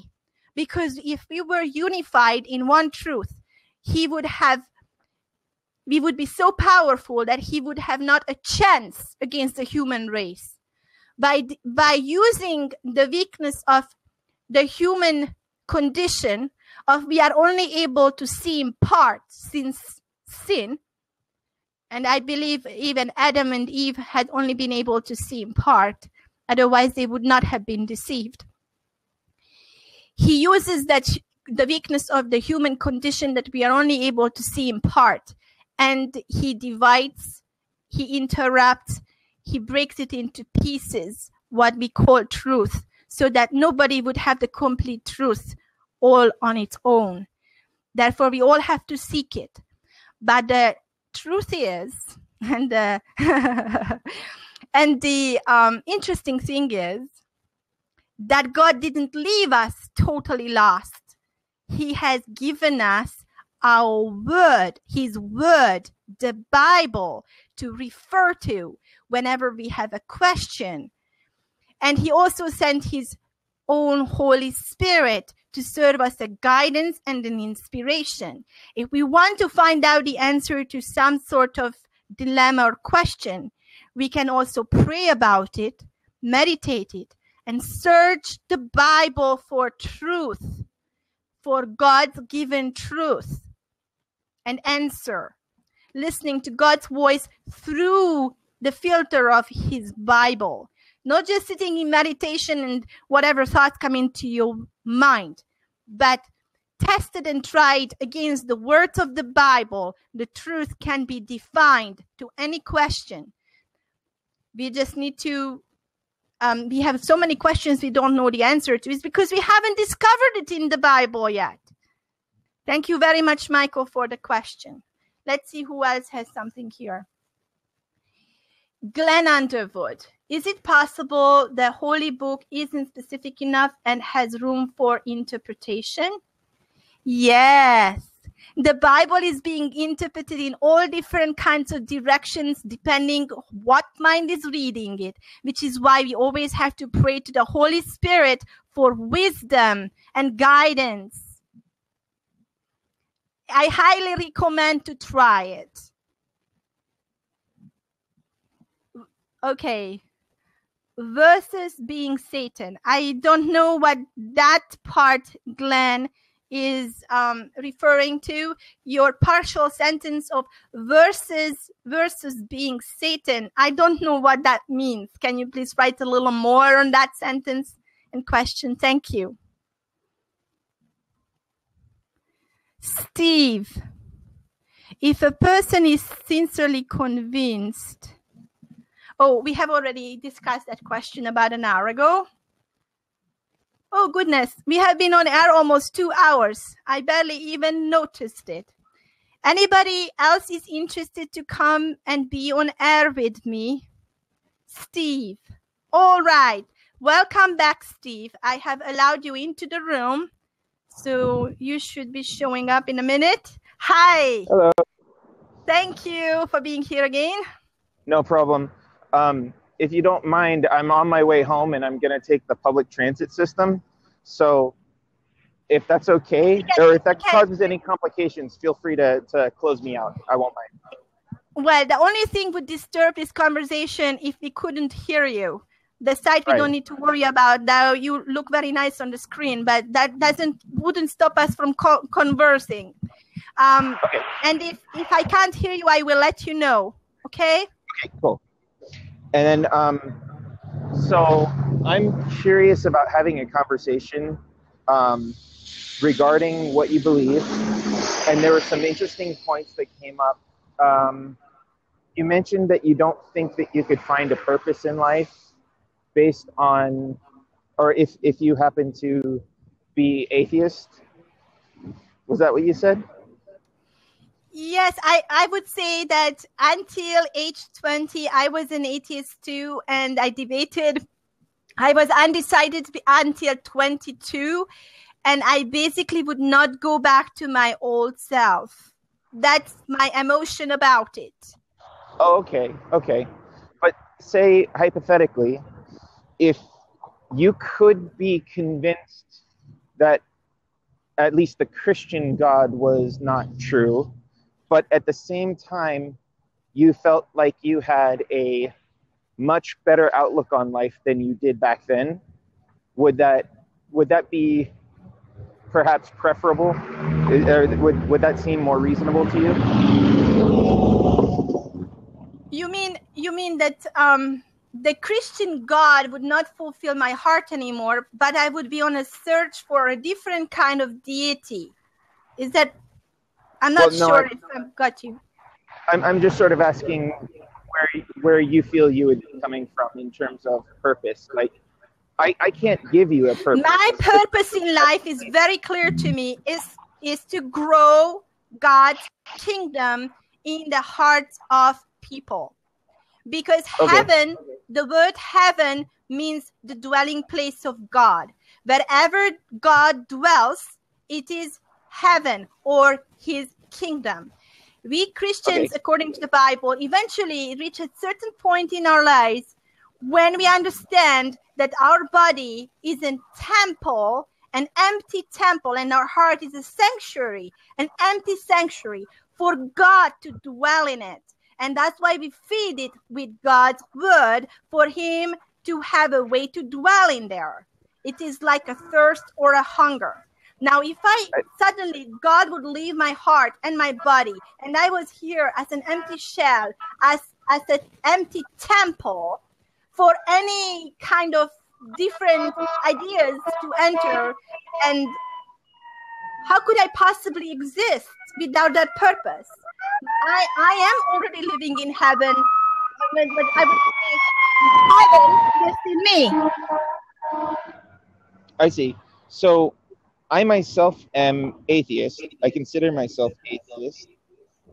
do you mean to say that only you yourself would not feel like you have purpose anymore in life if you were atheist? Or would you also believe that it's, or find it hard to understand that an atheist like myself can Okay, feel that they have a purpose? I would like to tell you, my experience is very different than just, I hate to use the word theory, but it is not just a bunch of ideas. I have grown up in an atheist family where depression was the primary emotion. I also grew up in an atheist family with the majority of patriarchs have died by suicide, including my father. And when I have been throughout his suffering and has seen what he had gone through, battling against spirits and battling against the fact that what I believe, and I'm convinced that is because he not believed that there was somebody loving out there who created him and cared about him and would guide his life. Without that faith, he could find no purpose. I am turning 42 this year. That was the very year when my father took his own life. So my experience goes way beyond. God has given me experiences throughout my journey that cannot be described just by ideas and by theories.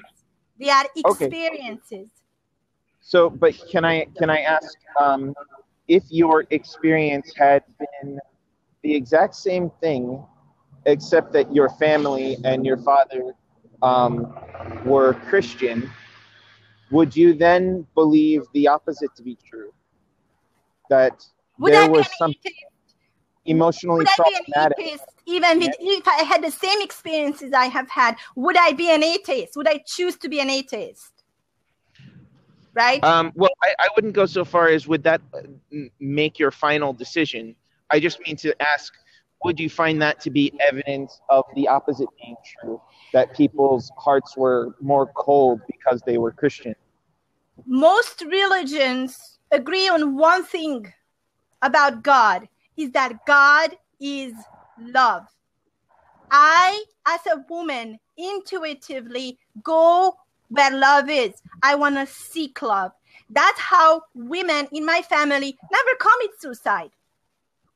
That's the example I have in front of me. But in the whole world, what makes more sense to go toward than the light and love? Everything else that you're walking towards is either rejection, hatred, or results in death. I intuitively, in my heart, seek out love. So why would I choose to debate love? I think I understand what you're describing, but I'm not too sure if I understand, because it doesn't sound like you're answering the question I asked. If I had the same experience in my life as I had, is there any chance that I would have chosen to be an atheist? No, that's not my question. Okay, then sorry, I misunderstood you. If you had the same experiences except for one detail, these people in your life that had committed suicide, that were depressed, were actually Christian, would you see that as evidence that Christianity affected them emotionally and negatively? In the same way that you see atheism to have affected them emotionally and negatively? Ooh, this is a little bit over my head. I'm not sure I can put together the beginning of the sentence and the end of the sentence. Let's recap. I want to be able to hear and answer your question. I'm just not really connecting the dots. So if you saw your father die of suicide, and you believe it had something to do with his atheism. That's what you said, correct? Well, I have witnessed his suffering in experiences that could have been easily answered and comforted by the word of the Bible or the knowledge of having an ultimate creator and a loving creator who loves him.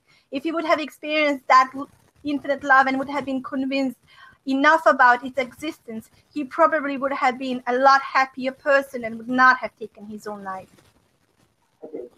Okay, but if he had died a Christian in the same way, would you attribute that Christianity in the same way? You want to know whether I am rejecting atheism or I don't put in, because that was my original starting point and it disillusioned me.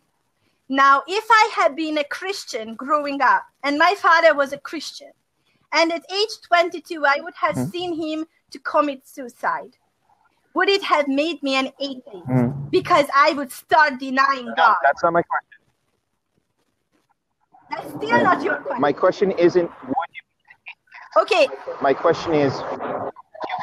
Okay, I can't hear you. You have been cutting out so much that I am losing most of your sentence. Oh, sorry. If your father had died of suicide as a Christian, would you have thought Christianity had something to do with why he killed himself? Whether if I would blame God for it, right? Ruby, I will let you in right after we answer these questions. I will let you in, Ruby, right after we finished working with this question, all right? So, okay, if I still didn't get you, Steve, can you please try again? Okay. Would I blame God? If your father had died of suicide, would you blame God? Would you have thought Christianity to be the cause? Christianity specifically, not any God, not or even in the general sense of a God that exists possibly at all. I mean, very here you are assuming that my father was a Christian or I was a Christian, and would it change my life? Hypothetically, I'm saying hypothetically, my father was a Christian, and hypothetically, I was a Christian, and in hands of his suicide, all of a sudden, I would start denying Christianity. Would I blame Christianity for it? Well, yes, blame Christianity. Well, I tell you what, I make a big distinguishing between Christianity and God. Because Christianity is nothing else but an interpretation of God. Just because I call myself Christian, because I'm a follower of Christ, doesn't mean that I approve of the entire available array of different denominations and interpretations of what that word means. You say the word Jesus, and there is like 4,000 different interpretations of the word Jesus around the world. There are many Christians who don't even base their knowledge in Bible. They don't even read the Bible, and they call themselves Christian. It totally blows my mind. It personally, that really pushes my button, because then why do you call yourself a Christian if you don't love the word of God? But that is technical. Would I blame Christianity for it? Maybe, because Christianity is nothing else but what is it called? Incomplete interpretation of what God is. There is many churches with different belief systems, and none of them is entirely covers the truth. The truth is that we are all seeking truth, and I'm seeking truth, and I choose to call it Christianity because I have came to define Christianity for myself by I hear Jesus' teaching, and the way I interpret it, I call myself a follower of Jesus. And that's what makes me Christian. The church next door, or the other church next door, or the church behind my house, I'm surrounded by churches, and I even have a university that is primarily teaches Christianity and faith. None of them defines my Christianity. Not because I want to debate them or question their sincerity, but because by my belief in this existence in this world where Satan is the ruler, Satan have done absolutely everything within his power to confuse and divide the truth. And Okay, so Maya, not a single organization or system or written piece of paper that entirely conveys and covers the truth. Right. But I do believe Maya, that God's Bible is protected by God himself. Thank you. Maya, I just want to point out, I understand, and I appreciate your response. I just want to point out, and this is not to offend you or insult you, just to point out things that, like, people in general, we have biases, right? And if you want to be honest with yourself, the best way to do that, one important thing to be aware of, is where your own bias can interfere with how you investigate the truth. Right. So you know how you could be convinced about my personal bias or not bias? If you would I just want to point out, if I can just point out where the bias is. It's my father's suicide experience. You went and thought of atheism as being a partial cause of your father's suicide. But if the role was reversed and he wasn't an atheist, he was something else. He was a Christian specifically, as you are a Christian now. Well, then you wouldn't attribute it to Christianity. You wouldn't attribute it to the belief or the general belief that you hold in Christianity. And yet the same piece of evidence applies when it's an atheist. Okay, I would like to challenge you here.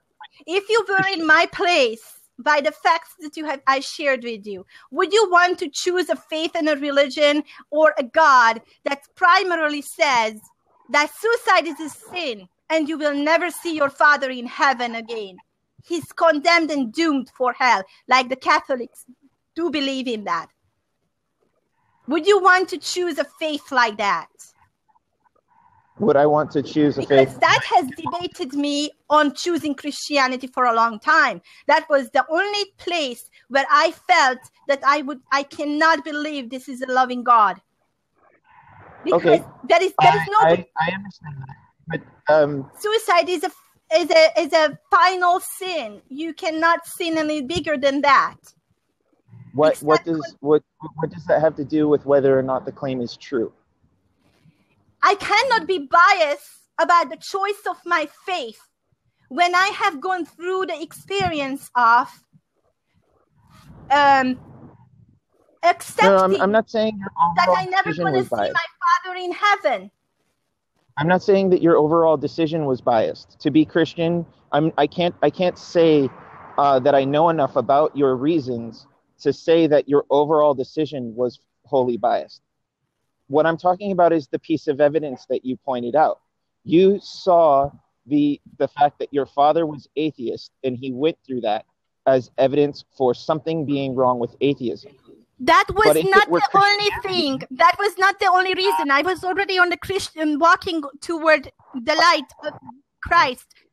I was in the process. That was not the only reason why I became Christian. I understand that's not the only reason. I'm not saying it is.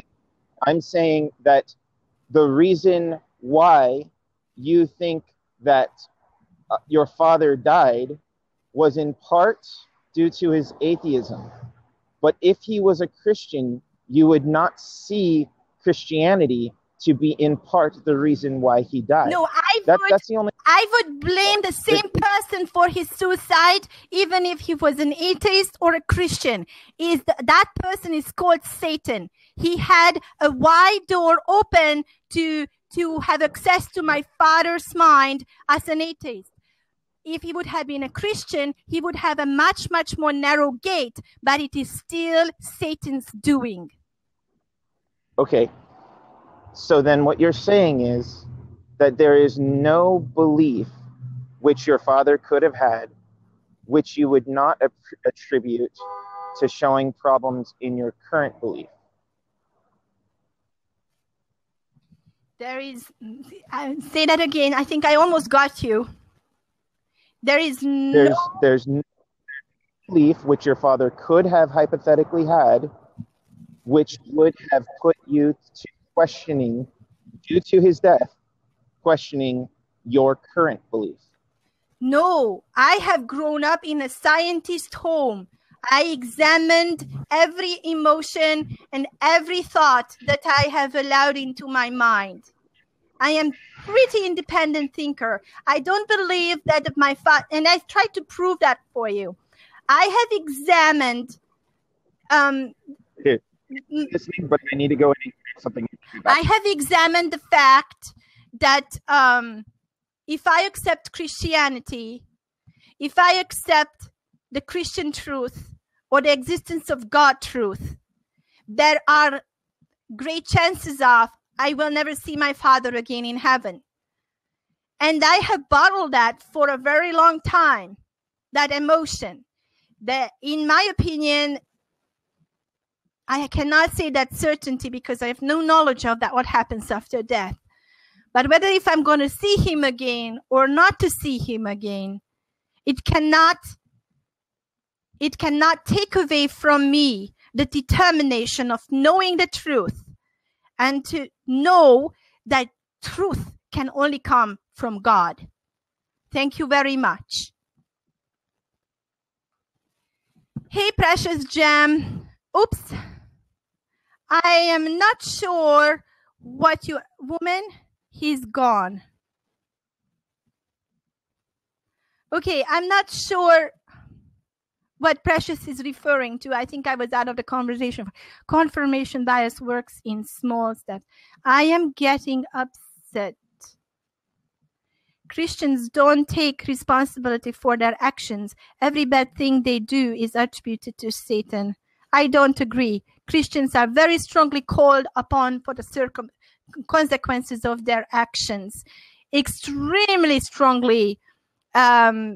Which is why the world is improving, basically. Since there is Christianity, we slowly progressing into the direction of being better human beings.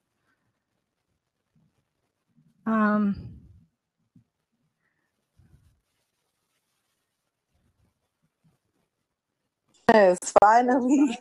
Hi. Hey. Hi, Precious. Hi. I am not entirely sure where in the conversation you popped in and what parts you wanted to contribute, but you are welcome here and lead me up to why are you here on air? What is it that made you want to come here and converse with me? Well, actually, I was trying to help you answer that question to the guy. You actually weren't really answering it correctly. So I was trying to help you, but you just told me to wait and kept me waiting.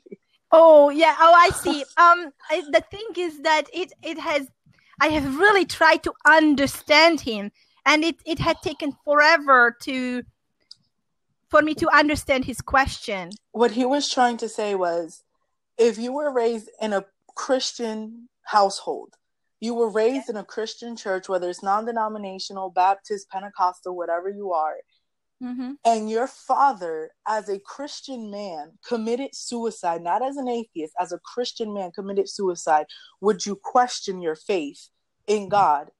And I probably would, and I would have gone through the exact experiences I did when I have been wondering whether if I want to be part of a world philosophy or a religion that is actually going to shun my father's soul from heaven. That was a huge crisis for me. Yeah, I bet it was. I've lost a mother, not like that, but my response to that would have been, because I'm a Pentecostal Christian, my response to that would have been, I never question my faith no matter how bad things get, because that's what the devil wants to do, is rob you of your joy, rob you of your faith, because in John 10:10, like I was saying, it says the thief's purpose is to come to kill, steal, and destroy. Yes. So your father, as an atheist, was living a life of sin, and the wages of sin is death. So right there, he let the devil take dominion over him, because the devil had dominion over him, and that's why he took his life. If a Christian man were to take his life, then my guess is he probably didn't know God, because once you become a child of God, now you have dominion over the devil. The Bible says all you have to do is resist the devil, because Jesus beat his butt over 2,000 years ago. We don't have to struggle with the devil. We have to resist him. And if you're struggling and he's taking dominion over you, you need to get checked out on what you're doing wrong. So if my family's not Christian, at least not all of them. If my father was a Christian man and he committed suicide right now, I'd question my father about it. I wouldn't question God, like, God, why'd you let this happen? I'd say, Dad, where was your faith? You see, Precious, what I see here from my understanding from the Bible is the temptation is not sin. What we do with temptation is to entertain a thought is not the same as to accept it. I can entertain thoughts of different thinking because that's what means to be open-minded. But to accept it and to allow that thought to take a nest in my head, that would be sin. The thing is, temptation is not a sin. Falling into it is. You're right on that part. And every time you're tempted, God gives you a way out, which is also scripture. Which is why we should search his word. But when you can't entertain every thought that comes to your mind, especially if it comes to the devil. You can't entertain the devil. You have to rebuke him and get out. That's why when we accept Christ into our hearts, in the Bible, it says we need to renew our minds. We can't renew our minds if we're entertaining wicked thoughts. We need to have our mind fully in Christ and ask God to give us the mind of Christ. That is the privilege of a mature Christian. But if you have become Christian at 22 and your father half a year later commits suicide, you are not mature in your faith enough to actually know that to that extent as you are describing. I was very young then and even younger as a Christian. And I was examining all those thoughts and I have overcome both through intuitively and through the word of God in unison. But that's the thing, though. I'm 21. I've only been saved a year. I've been through a lot. And even being saved for a year, I've been through a lot and seen a lot. The thing is, you can't let your faith shake. If you have absolute trust in God, like absolute trust, and you know his word, are you trying to support me here or to prove that I am not a good enough Christian? No, I'm not saying anything about you not being a good enough Christian. I'm just trying to get the truth out to you that you need to understand. Yeah, thank you. Yes, it is I totally agree with you. As soon as you recognize Satan and that it is a temptation, you have to command him to get behind you. Yeah. Very often, but Satan is very intelligent. He knows exactly where your weak points are and where to approach you with thoughts that you don't recognize as temptation and as his thoughts right away. You have to examine them and compare it and hold it against the word of God and study. And while you do that, it's called a process. But when you are done and you have found your answer in the word of God, then you immediately want to tell him to get behind me, Satan.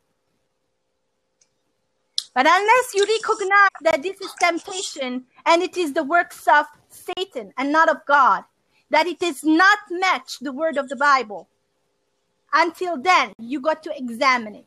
God very often in the Bible mentions it, gives you an advice, just like with tithing, that this is what you should do. But test me on this and I will prove you that your faith is good. Test me on this.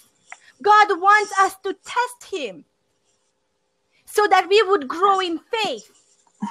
That's exactly what he does for us too. He's testing us so that he would see how we grow in faith. It's called intimacy. When intimacy, literally, word by word, means is to be with somebody whom you do not reject in any way, not any single way. To be intimate with God means you don't reject him in any way. You cannot find a way of rejecting him, nor God can reject you in any way possible. It's called intimacy. That's a relationship that is reserved for people who have searched the Word of God and have lived with Him in relationship long enough to be called mature Christians. Now, if for you it has happened after a year that you have grown into that conviction, and you would know exactly, then you are very lucky you had the right mentors. But maybe your faith is going to be tested some other ways. And everybody, my faith has been tested repeatedly, yes. not only, but especially through the devil. It's it is always like that. I want to tell you that means God loves you and He wants to grow closer to you, because by testing and overcoming is your intimacy with Him grows. And the thing is, God loves you too. And when it comes to this faith thing, you have to realize the authority you have as a child of God over the devil. That's what you have to realize. If you don't know your authority over the devil, you're not going to pass. You know what I mean? I agree. And if I understand you, you would never change your mind about Christianity, regardless of any argument or evidence. If yes, it is honest to say that you want to believe what is true. No, God, okay. I will never change my mind. I'm answering one of the comments questions. No, I will never change my mind because of everything I've been through, and I've experienced the love of God. I've experienced what God has done for me, and I've seen the truth. And, sometimes even people try to throw science at me. Like, I remember this one guy, I was on Periscope. He tells me that the Bible, I think in Matthew something says, that the moon will be darkened, like in the end of times. And he wants to argue with me, telling me scientifically it says that the moon doesn't have its own light, that it reflects off the sun. And I opened my Bible, I read the Bible verse, and I was like, dude, if you read the verse before it, it says the sun will give no light and the moon will be darkened, or vice versa, something like that, like the light part. If the sun is darkened and the moon gives no light, then the moon has nothing to reflect on if the sun is darkened. So you see, science, it agrees with the Bible in some things, and then at other points, it wants to contradict it. Well, science, originally what God had created, and God's methods are science. It is just in this universe, on this earth, where Satan is the prince. It is misconstrued, corrupted, just enough to serve his purposes, Satan's purposes. But it doesn't mean Satan did not invent anything. Satan didn't bring anything new or created anything new. Satan just takes what God has created, what is God's, and misconstrues it, corrupts it enough that it would not be perfect anymore and would not belong in the dominion of God. Now, what you said earlier, I would like to collaborate with it. God works one heart at a time. It's a personal relationship. It is what you are experiencing, that God is testing you, is because He wants to grow in faith with you.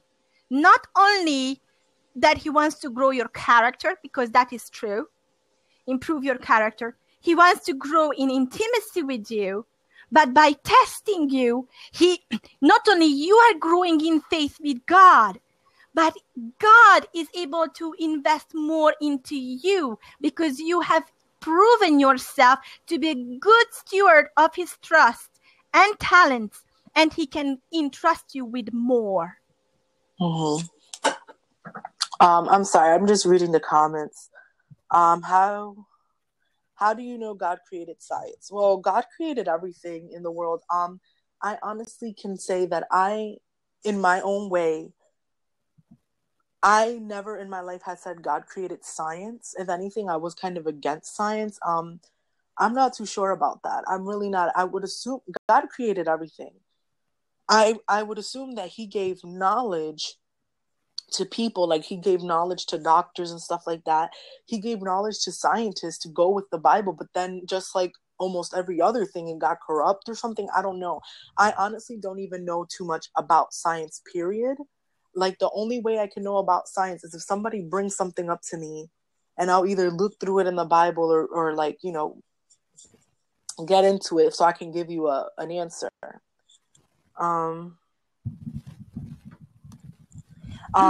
Michael Dodd. Sorry, just a moment, because I don't know how to send personal messages on Blub. And Michael Dove has been waiting for his answer for a very long time now. What's his question? Just a moment, is a question for me.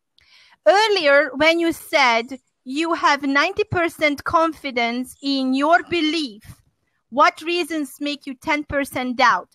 It is my caution, sir, to be very cautious not to be a fanatic. God is not interested in fanaticism and fanatics.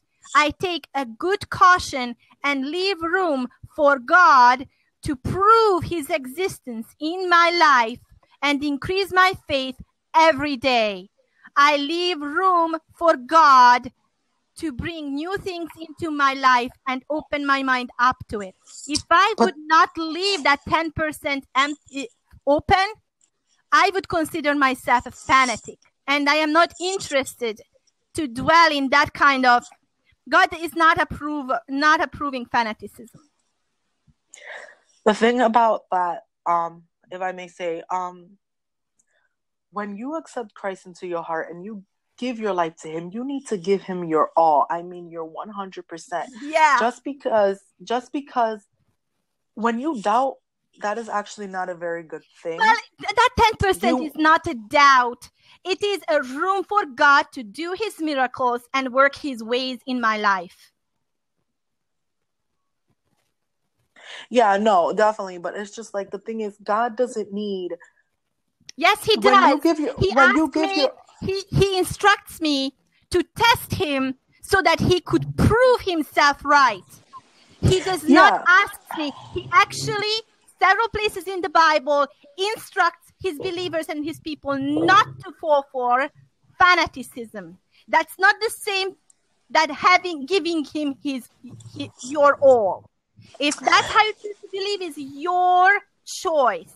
No, I know, but the thing is, I choose to leave room for God to do his miracles, ask his questions, do his tests with me. And I do that out of love. Just as I have been given free will because God has given me free will, I give him the same honor and I give him free will. I'm sorry, give me 1 second. I am David. Your comment says also God does not require defending him. You ask someone to prove God's existence. You know, Ruby, you don't have to be the coordinator of this interview or a conversation. You were invited here. I would like you to know that it is still my Blub. Really quick. Yeah. I just want to. Yes, because I don't like how you take control of the conversation by reading the side notes, and then I would really respect it. If you are in my house, you know that it is still mine. But here's the thing, what I want to say about that real quick, and I'm sorry, Steve, give me 1 second. The word instructs us. Jesus tells us to go out into all the world and speak the gospel to all creations. These people are asking for answers. This is your chance to minister to them. And if you're not going to minister to them, then I am, unless you kick me out. You're kind of trying to debate. I don't get your point. Can you please say that again? Because I'm not getting where you're coming from. You believe that I am not ministering well enough to my people, to the people of listeners? I didn't because say you're I'm not open-minded. No, I didn't say you're not ministering well enough. I'm saying that yes, you can be focused on the other people on this chat, that you can see our faces and talk and answer questions or whatever. But you also have to realize that there's people asking questions that are not part of this that want to know in the comments. And you and I can go back and forth debating, but what does that help anybody else? Anybody is very welcome to tell me that they would like to be here, and I will let them in. The thing is that there is not a chance that I'm going to be able to read all of the notes and questions that are coming up here, especially while I'm talking. But I still would like to maintain the integrity of this conversation, that we have one comprehensive thought at a time. All those people right there who are commenting, they're not unimportant. They have the choice to be a background noise or to come up and make their voices heard. Thank you. Their voice. Hi. Steve, Can I just ask? I'm sorry. My phone had to be restarted because I was being disconnected from everything and couldn't hear your answers. Could you tell me what your response was again to my last question? What was your last question, dear? Me? I don't remember. So again, the question was addressed to me. Thank you. Are you Steve, saying, what was your... Yes.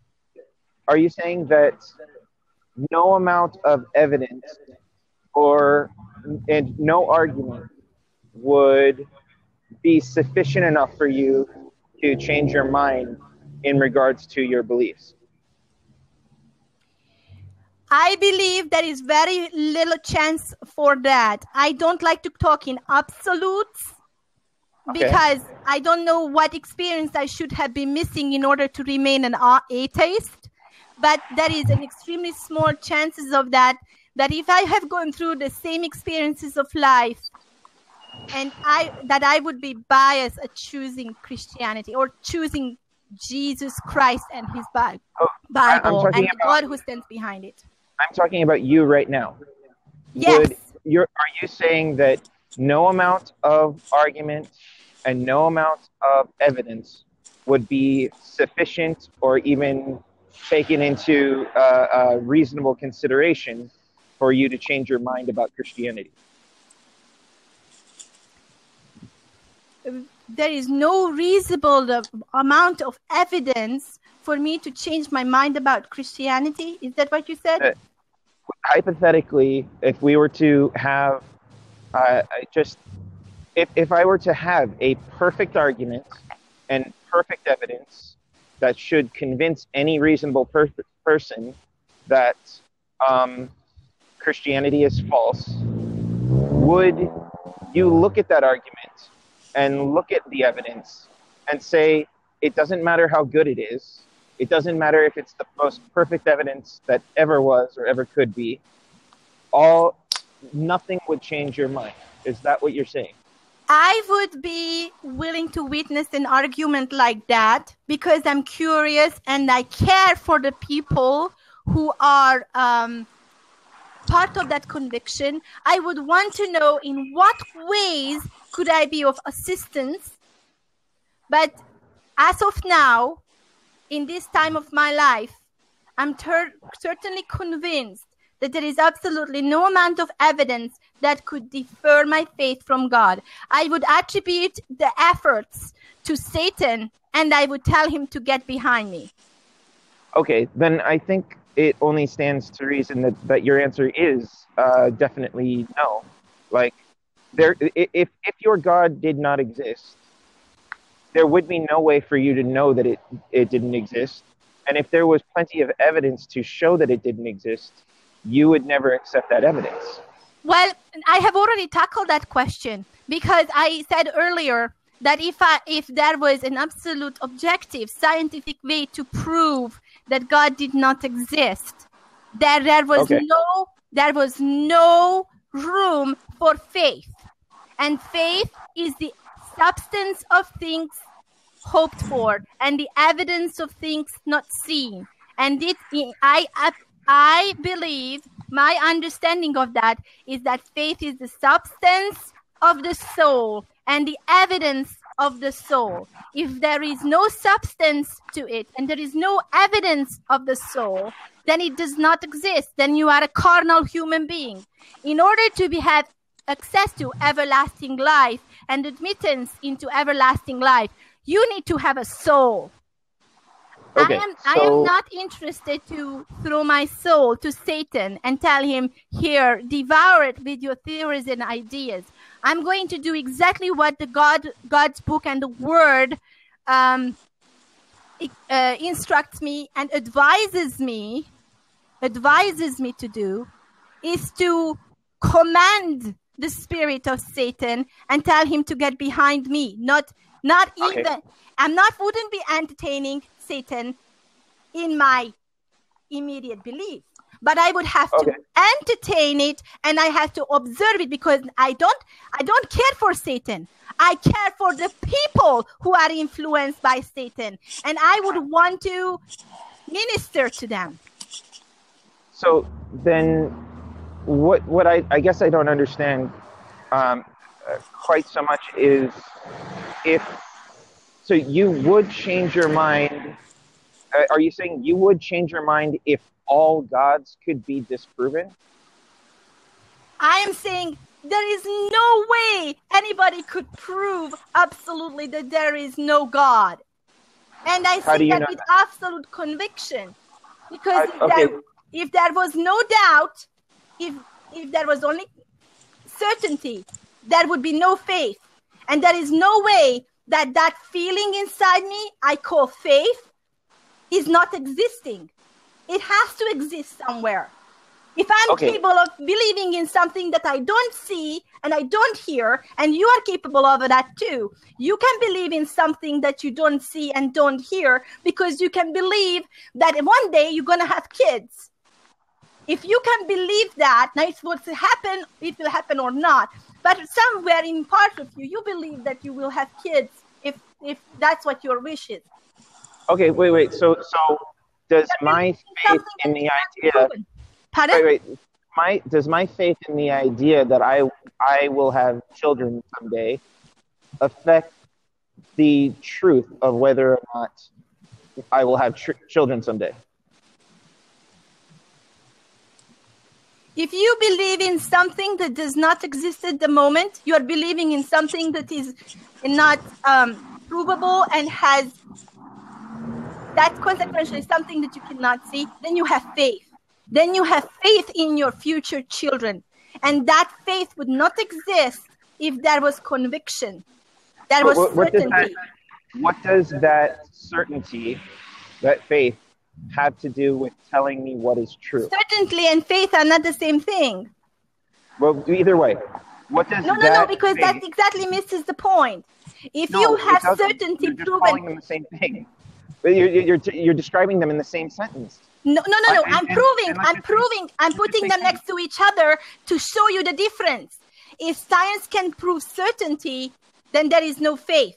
And if there is faith, then that is, which is actually the substance of no proof, then there is no certainty, surety. There can be conviction, but that is subjective. Objectively, science can also provide you with facts and certainty.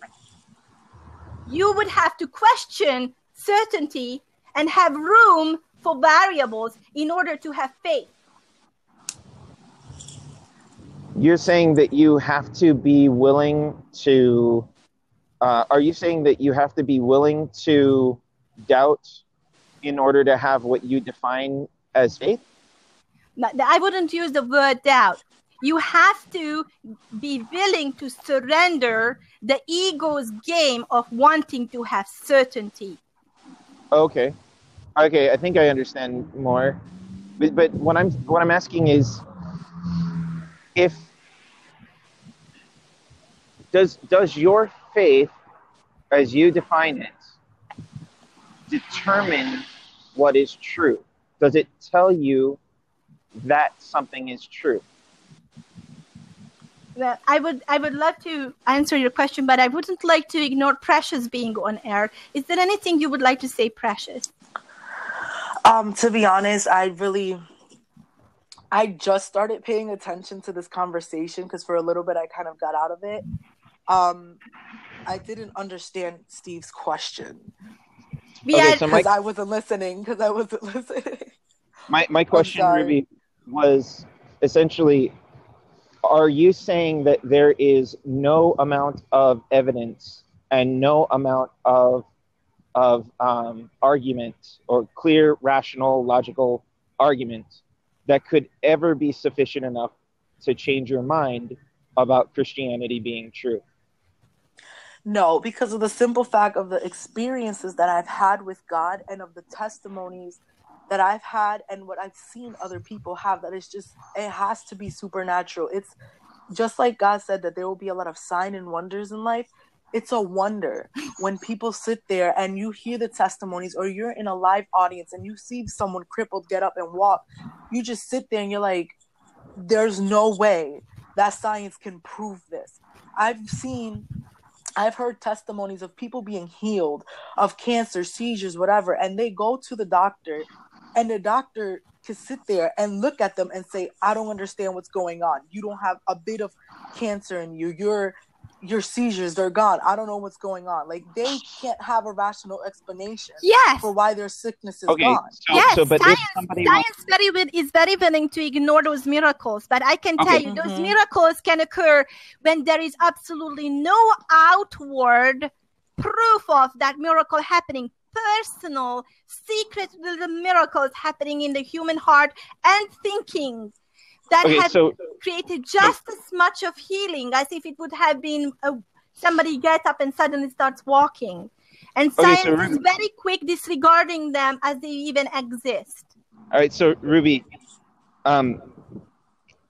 so if the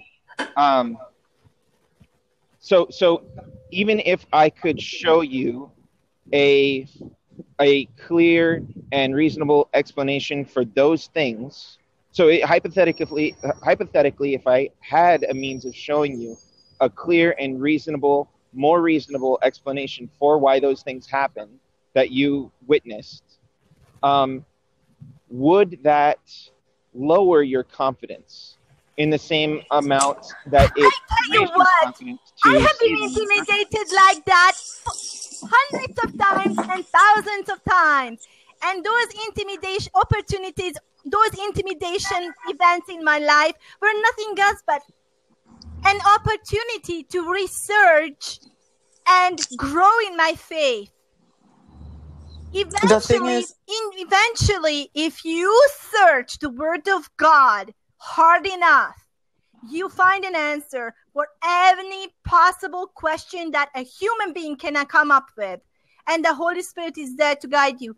But if you don't experience, you will experience the Holy Spirit's guidance even if you don't believe in Him. You just cannot attribute it to that phenomena that it is the Holy Spirit, because you don't name it that way. You don't believe in its presence, so you disregard it. You consider it part of your being, which is what exactly the trickster of the ego. The ego wants to prove it to you that the presence of the Holy Spirit is not the Holy Spirit. It is just you thinking very intelligently. I understand what you're saying. Once in a while, I get into a teaching, and the intelligent things are just flowing out of me that way beyond my capacity. That cannot possibly be me. I think I understand what you're saying, but so if somebody can be able to come to the conclusion that Christianity is true if they look hard enough and they seek hard enough, is it not the same case that any other religion can make the same claim and produce the exact same result? No, I wouldn't say so. If I look hard enough, as I said, there is only one truth. Steve, there is only one truth. And that truth in this universe of Satan's dominion is broken into a billion little pieces. People from all walks of religions and all walks of life find little bits and pieces of it. But nobody is given the whole and complete truth. If I may say, Maya, if I may just kind of adjust that answer a little bit. You said there's only one truth, which you are 100% correct about it. Yes. But that one truth is not Christianity, Muslim, whatever. That one truth is Jesus, because Jesus said, I am the truth, the life, and the way. So that one truth is simply Jesus. Yes, I agree. But the teachings of Jesus are not completely understood, even by Christians. And there are people from other walks of life that discover truth. They just don't attribute it to Jesus. And I want to save them too. And I want them to come to the acknowledgement that it is attributed to Jesus. So you say these things with a lot of confidence. But my Yes. question is, how do you know? Because the Spirit of God is right here with me, inside me, because I have learned to experience and distinguish my ego from a spiritual inspiration. This is not confidence of Maya. It is the confidence of the Holy Spirit you are encountering. If How it do you was know that? me, it was me, I would be clueless because I'm a limited carnal person. All this Right. that you encountered with me are by the inspiration of the Holy Spirit that I believe is right here, right now on this channel. But how do you know that?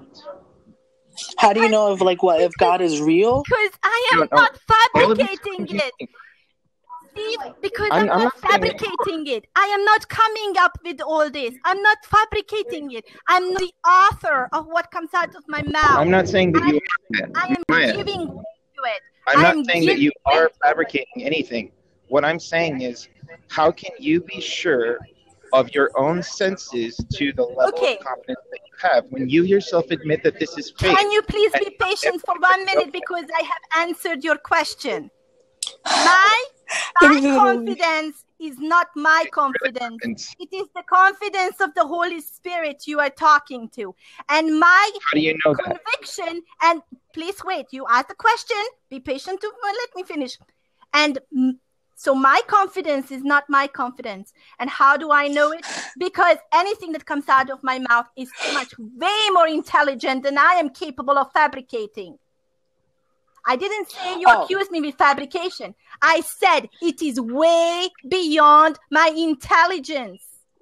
I am Do not you know claiming how- it. I am giving all credit to the Holy Spirit and glorify the God that way. There is no glory to man unless he gives the glory to God. Are you trying, Steve? Are you trying to say that how do we know it's not just us Exactly. believing that, or Because okay? look, Let me tell you what. religion. What makes your claims and your convictions and your passion for it different than somebody of completely different? We can barely hear you, Steve. Because You are cutting out. let me answer that real quick. Because no other God answers the prayers of their followers. Muhammad, I've heard Allah, many whoever it is, that. they're dead. Muslims have said themselves, when we're sick, we accept it because Allah is not a healer. But my God is a healer. He will heal you and prove himself to you. But that You get what I'm trying to say there? I say that's true, but it is not entirely, because I have just seen and was reported to the healing of two Muslim men who prayed for each other, and they were challenging my God. God heals believers or not believers. But that is also true that the only God that heals is the only Answers. one God. Yes. Perfect. Every other God is dead, and to be honest, I've seen Muslims turn into Christians. Yes. Ruby, listen. And God does heal people who are not. She just made the claim that there are Islamist people who are Islam who make the same claim about healing. And you said that the reason that you know, Ruby, is because you claim that the biblical God is the only God that ever claims to heal.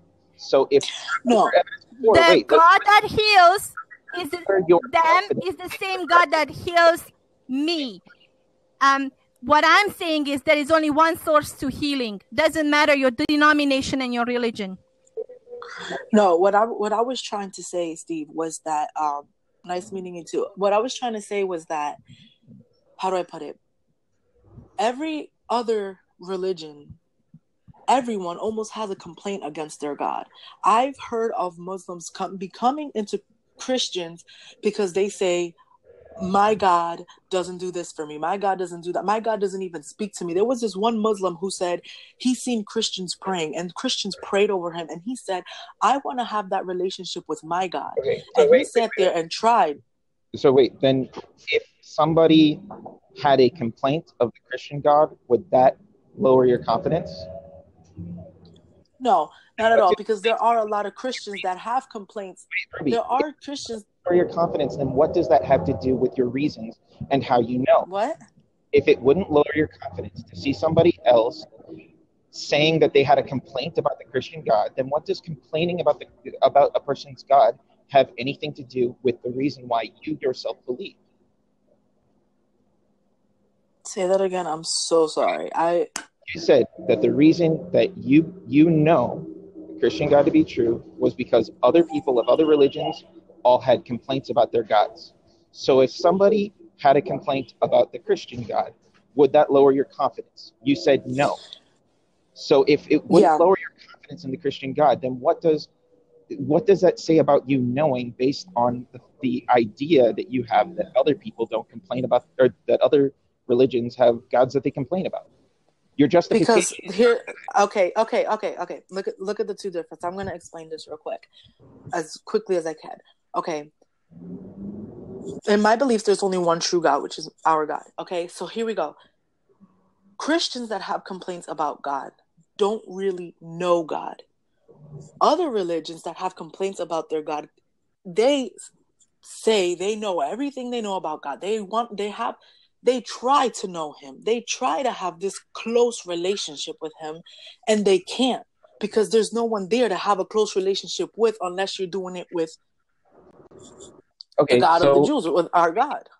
Ruby, now you're entering into the idea that if you did see a Christian who complained about the Christian God, you would then make the conclusion that they could not be a Christian, which this is basically making no true Christian fallacy, because you're not allowing for any means to refute what you are claiming to have as evidence. And if you don't have what I'm saying about people, because listen, it's not really evidence. There's Christians that are sick, that are dying, that are depressed, don't even have the joy of the Lord. I'm not saying they're like going to hell or anything. What I'm saying is that they need, first of all, the word says, my people are destroyed from lack of knowledge. They need to get into the word, and they need to believe that God is who he says he is. Okay, I'm not saying they're all good. They're going to. My original question was, how do you know when you make the claim that the Holy Spirit is what discerns the difference for you of Christianity being true or false? How is that a claim of knowledge? What do you really have in terms of being able to say that you honestly know? Permission to speak. What I would like to say here is, Steve, I love your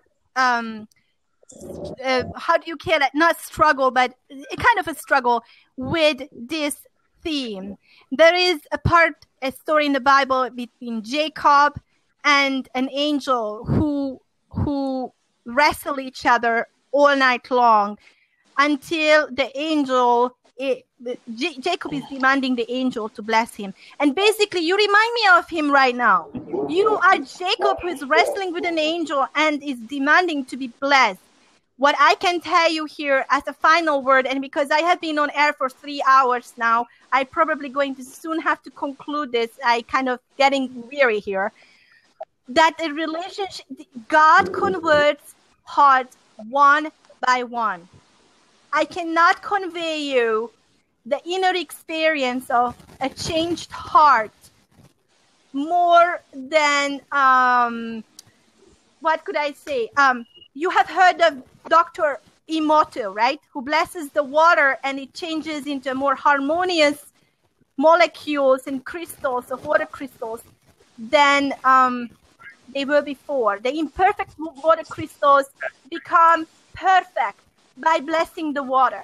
The same thing I can tell you. I cannot convey you more unless you take the microscope and little photographic equipment that is going to change whether if the molecules of my being have changed. You can't see it through your eyes, but my soul has changed. I have actually acquired a soul because I allowed God into my life. Now, it is a personal experience that waits for you. When I was still only a halfway Christian, before I have completely given my life to God, I felt left out. I have even argued with God. I have blamed God for not wanting me. That come into my life and leave no doubt in my life. and I was angry with him that he does not change my heart. He still left me a half believer. And I had to go through that same battle, demanding God. And eventually, if you ask, the Bible says, if you knock, the door will be opened. Ask and it will be given. But he didn't mean cars and vegetable gardens. I understand. He meant faith and soul. If you ask for your soul, it will be given. I understand. Yes. Maya, I used to be a Christian. Oh, and I used God to have bless you. faith in the Christian God. And I used to have a very strong conviction that And all of this the claims changed. of the Bible were true. I've come to no longer believe that because of the evidence that I've seen, which shows So you have been that not to be the tested case. and you went the other And- way because you failed to test God. God demands us to test him on he's going to come through to us. This is called faith. I'm so sorry. I don't pity you. I'm not going to pity Maya, you. I'm going to embrace it. No, what happened here is that We can't hear you, I've- Steve. I'm sorry. We can tell that you are speaking, but we Oh. can't understand the word you are saying.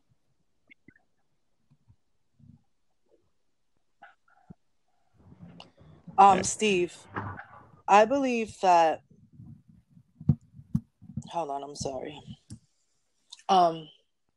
He's enabled. I don't know what that means. This is my first time being on a blab. I've been on it for a little bit, but never like on live or whatever.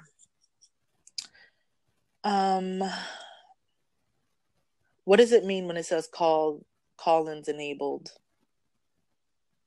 He will try and come back in. Okay. When he comes back in, I might have an I would answer. like to address here a question that Jonathan Kiss addresses me with in a private chat box. He says that the water example has thoroughly been debunked. Jonathan, I am not claiming that if you look at a Christian under a microscope, you're going to see differences on their structure of water molecules, or you're going to see the crystallized human being, the carnal being, to be different. Why? Because Jesus did not save the carnal human being. He saved our souls on the cross. His body has been tortured and he was the left it perfect behind. sacrifice. Yes, it has been sacrificed. The carnal human being has been sacrificed. It has been set aside. Salvation is about the birth of the soul.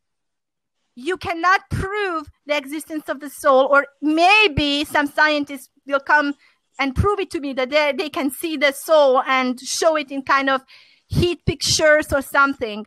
But the problem is that there is no microscope that actually can prove the substance of the soul. So just the fact that somebody has a soul and not a ghost of any demon that might live in there, but of the substance of soul.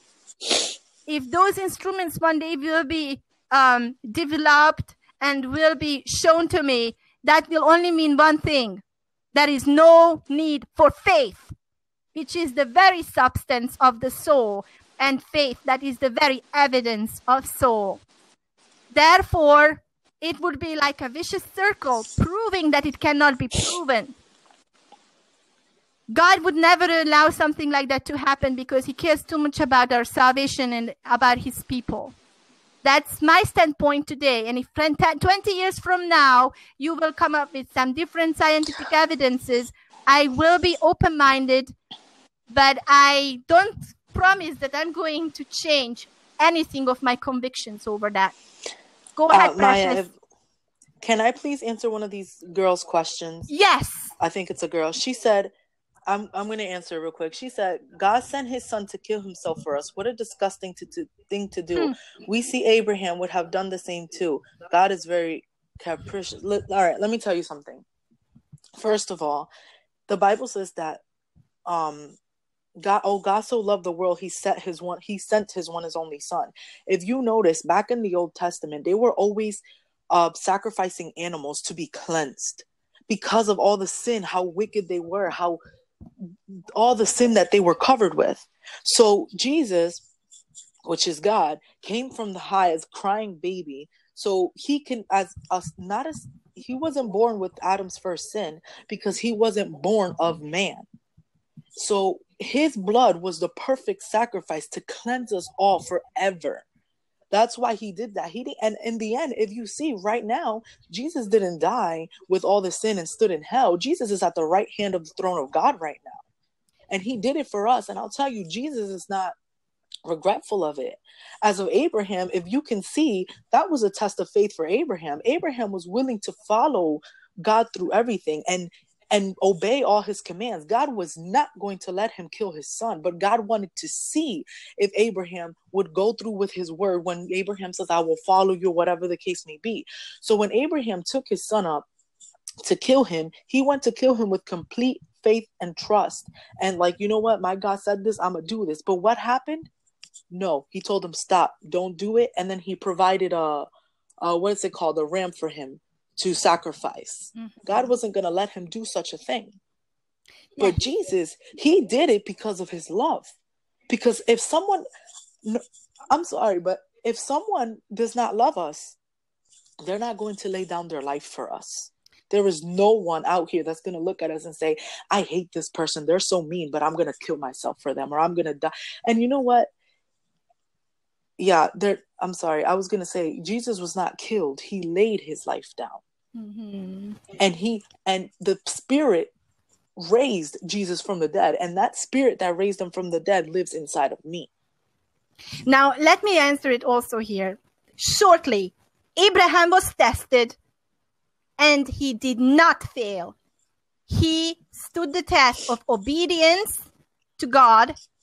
And mm-hmm. God did not require him to follow through with the act. Now, why did God require Jesus to follow through with allowing him to be slaughtered like a lamb? Simply because that was the only sacrifice, the only thing that could save us. There is no other way. He could not compromise. Now, also, Jesus did not stay dead. He resurrected in a glorified body and lives on as a real person today in the heavenly kingdom. He did not disappear. He did not die into oblivion. So, not that Jesus didn't know that he was going to be, he could not be entirely certain just before he offered himself during his prayer, but he said, I wish you could take away, Father, this cup from me, but not my will, but thy will be done. And in that surrender stands all foundations of salvation, and that's exactly why he is my rock. That is the very foundation of my faith. The surrender of his own ego to a higher power. That is his Father. He knew that he did not sustain himself. Living in this body, human body, a sinful body. Also, Jonathan asked, sorry, I had a phone call. I had to, Jonathan asked, why was a blood sacrifice necessary? Does God have the, hold on, somebody commented, God have the power to just forgive us instead of creating us in sin? The way it is that, one, God did not create us in sin. The devil came in and corrupted everything God had done. Now, the reason why there was such freedom for the devil to do that, or for us to choose, is because of the simple fact that what kind of God would he be if he made us like robots to worship him? Or what kind of glory would he receive if he made us all perfect just to worship him and that's it? Like, we were literally meant to worship him. He wouldn't know if we loved him or not because we were meant to just worship him. But when he sent his son, and that was his blood sacrifice, because the thing is, before Jesus, man and God were completely disconnected. There was no way that people were so wicked you could not get into heaven like that. So when God sent his son Jesus to die on the cross for us, that was like our bridge to go to Jesus and to get to God, because Jesus says no one can get to the Father except through me. Now, if you decide not to, you're not accepting the gift of salvation. So you're telling God, I want to keep my wicked ways. But the thing is, God could have also destroyed everybody. Like, you know what? You're wicked. I'm not sending my son. It's done. But God sent his son so we can have a way to be with him, to show how fair he is. It's just like God sent his son to take upon himself the punishment, the consequences of what we deserved, take upon himself what we deserve, the consequences of our sins, so that we could live where he deserves to live, in heaven. Now, and I would like to bring this conversation to a little close. I would like to mention that, Ruby, maybe you need to start your own blog, not because in any way I don't love you. It is just because it is not serving the purpose of my blog. First of all, my point is biblical entrepreneurship, and my other reason for this blog to be that my voice would be heard, and that things would be going according to the directions of thinking where I enjoy going. That if that you would like to start your own blog, you're more welcome to it. I just would really not like to play the second fiddle in mine. And no, I'm sorry if I made you feel like you took control. You are very enthusiastic. You're full of fire, and I love that about you. Okay. Yeah, it's just like when I came in, you guys were like debating already, so I kind of wanted to help you. what it was really an extremely unique experience for me, that today most of the people who showed up in my blog were atheists, and you know that God wants us to meet everybody where they are at. If I go there with a fanatical mind of 100% conviction, then they cannot relate. I know that I need to leave room for God to show his miracles in my life still. I am not perfect. I am perfect, made perfect by Jesus and his blood in my life. But that is also conditional. Do you know what that condition is? It is to remain faithful till the end. Even God knows that we are not 100% completely perfect, even with the blood of Jesus over us. He also knows that until the last breath we take, we are capable of sin. Therefore, the condition is to remain faithful till the very end. Thank you very much, Ruby, that you have come up today. It is definitely added to the brilliance of this blog today. I enjoyed so infinitely much today. If so anybody wants to continue, I would glad to have you anytime again. Okay. If anybody does want to continue, you can follow like a conversation like this. You can follow me, and I can try to make a blog, because I don't know how to really do it. So I gotta like play around with that. Just get started. I only started a week ago. There is so many religious topics and scientific topics around here. Everybody should be attracting their own crowd. And I enjoy having anybody here. It is just gets very complicated when more than one conversation is happening at the same time. So I apologize for that, but there is only one conversation can be had at the same time. And you are anytime welcome to come back again. Maybe just, I don't know, we just, like in any meeting, we just have to keep on topic. Because really, I created this blog for biblical entrepreneurship. And if I got people, scientists today, most of the time, I enjoy the encounter. I've grown a tremendous. Thank you very much, everybody. Bye.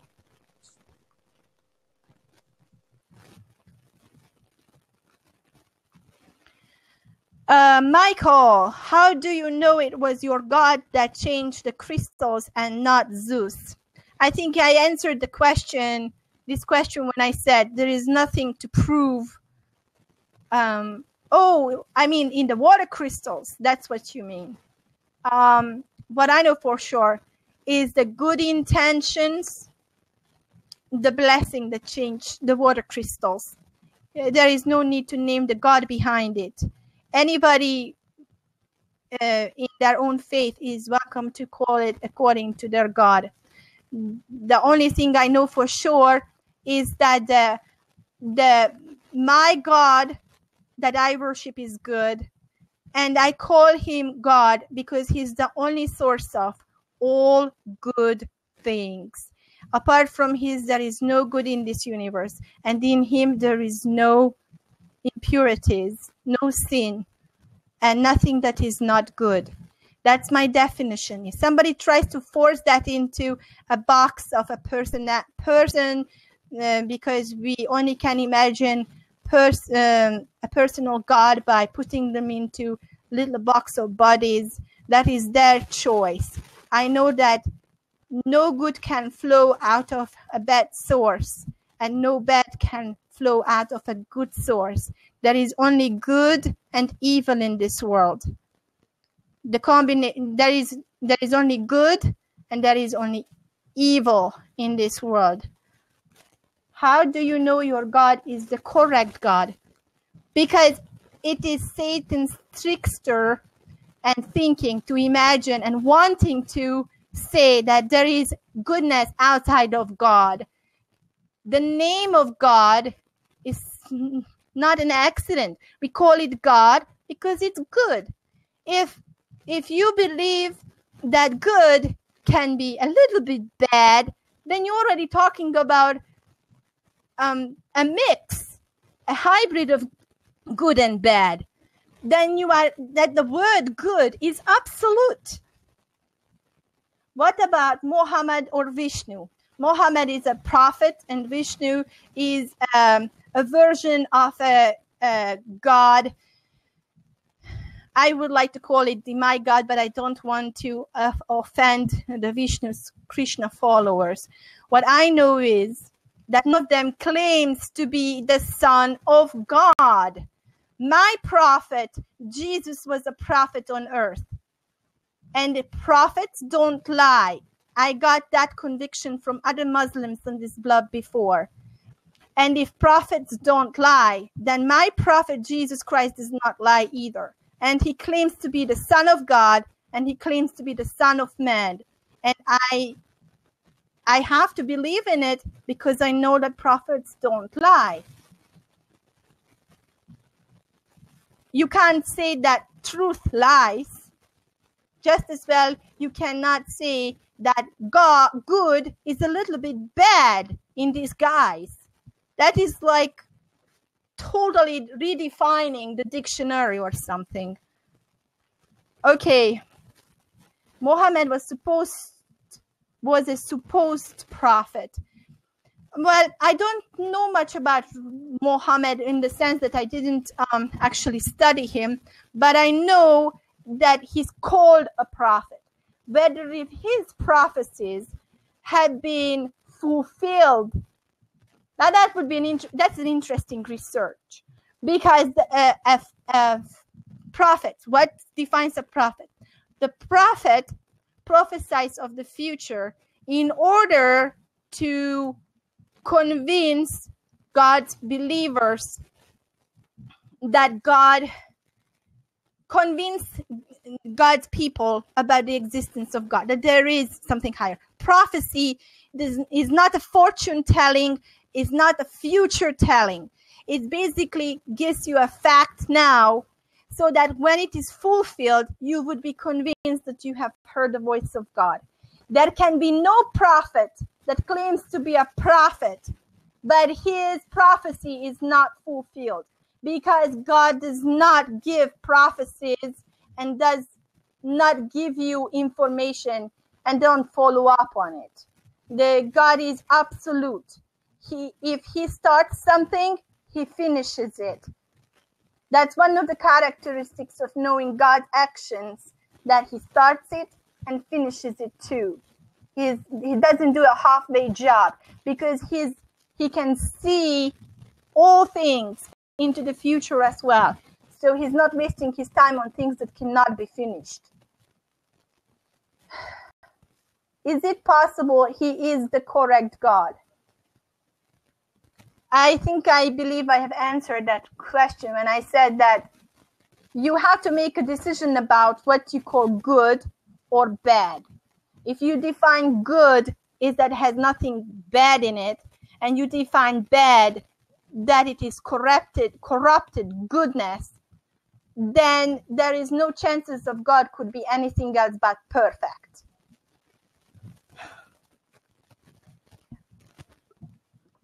The name of God has been a much debated topic throughout history. You are asking me that, is it Mohammed or Thur? Now, my answer is that the name of God has been a much debated topic throughout history. In fact, even just the very Torah has, like, I don't even want to guess, but so many names of God that some of them they don't even want to pronounce because they don't know for sure how it was supposed to be pronounced to begin with. They don't want to blaspheme. Those are the Jews.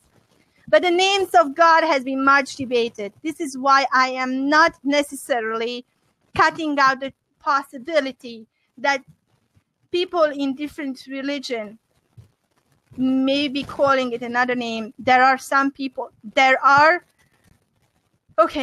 Yahweh, my God, can very well have his people hidden among cultures that are of a different religion than Christianity. That's what I try to convey. Okay. Why doesn't it happen? Okay, Jonathan, would you like to come up on air? I'm a little hesitant to continue because I have been here for over 3 hours. But I much rather would have you up here for a conversation than give little matchbox references here. Yes, there has been thousands and thousands of gods. How do you know yours is the correct one? These are all.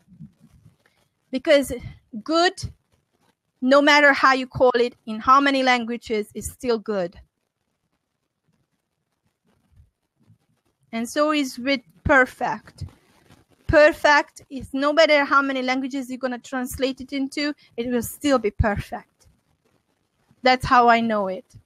There's no perfection outside of God.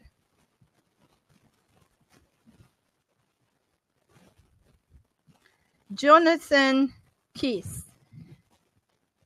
Yes, there has been thousands. Okay.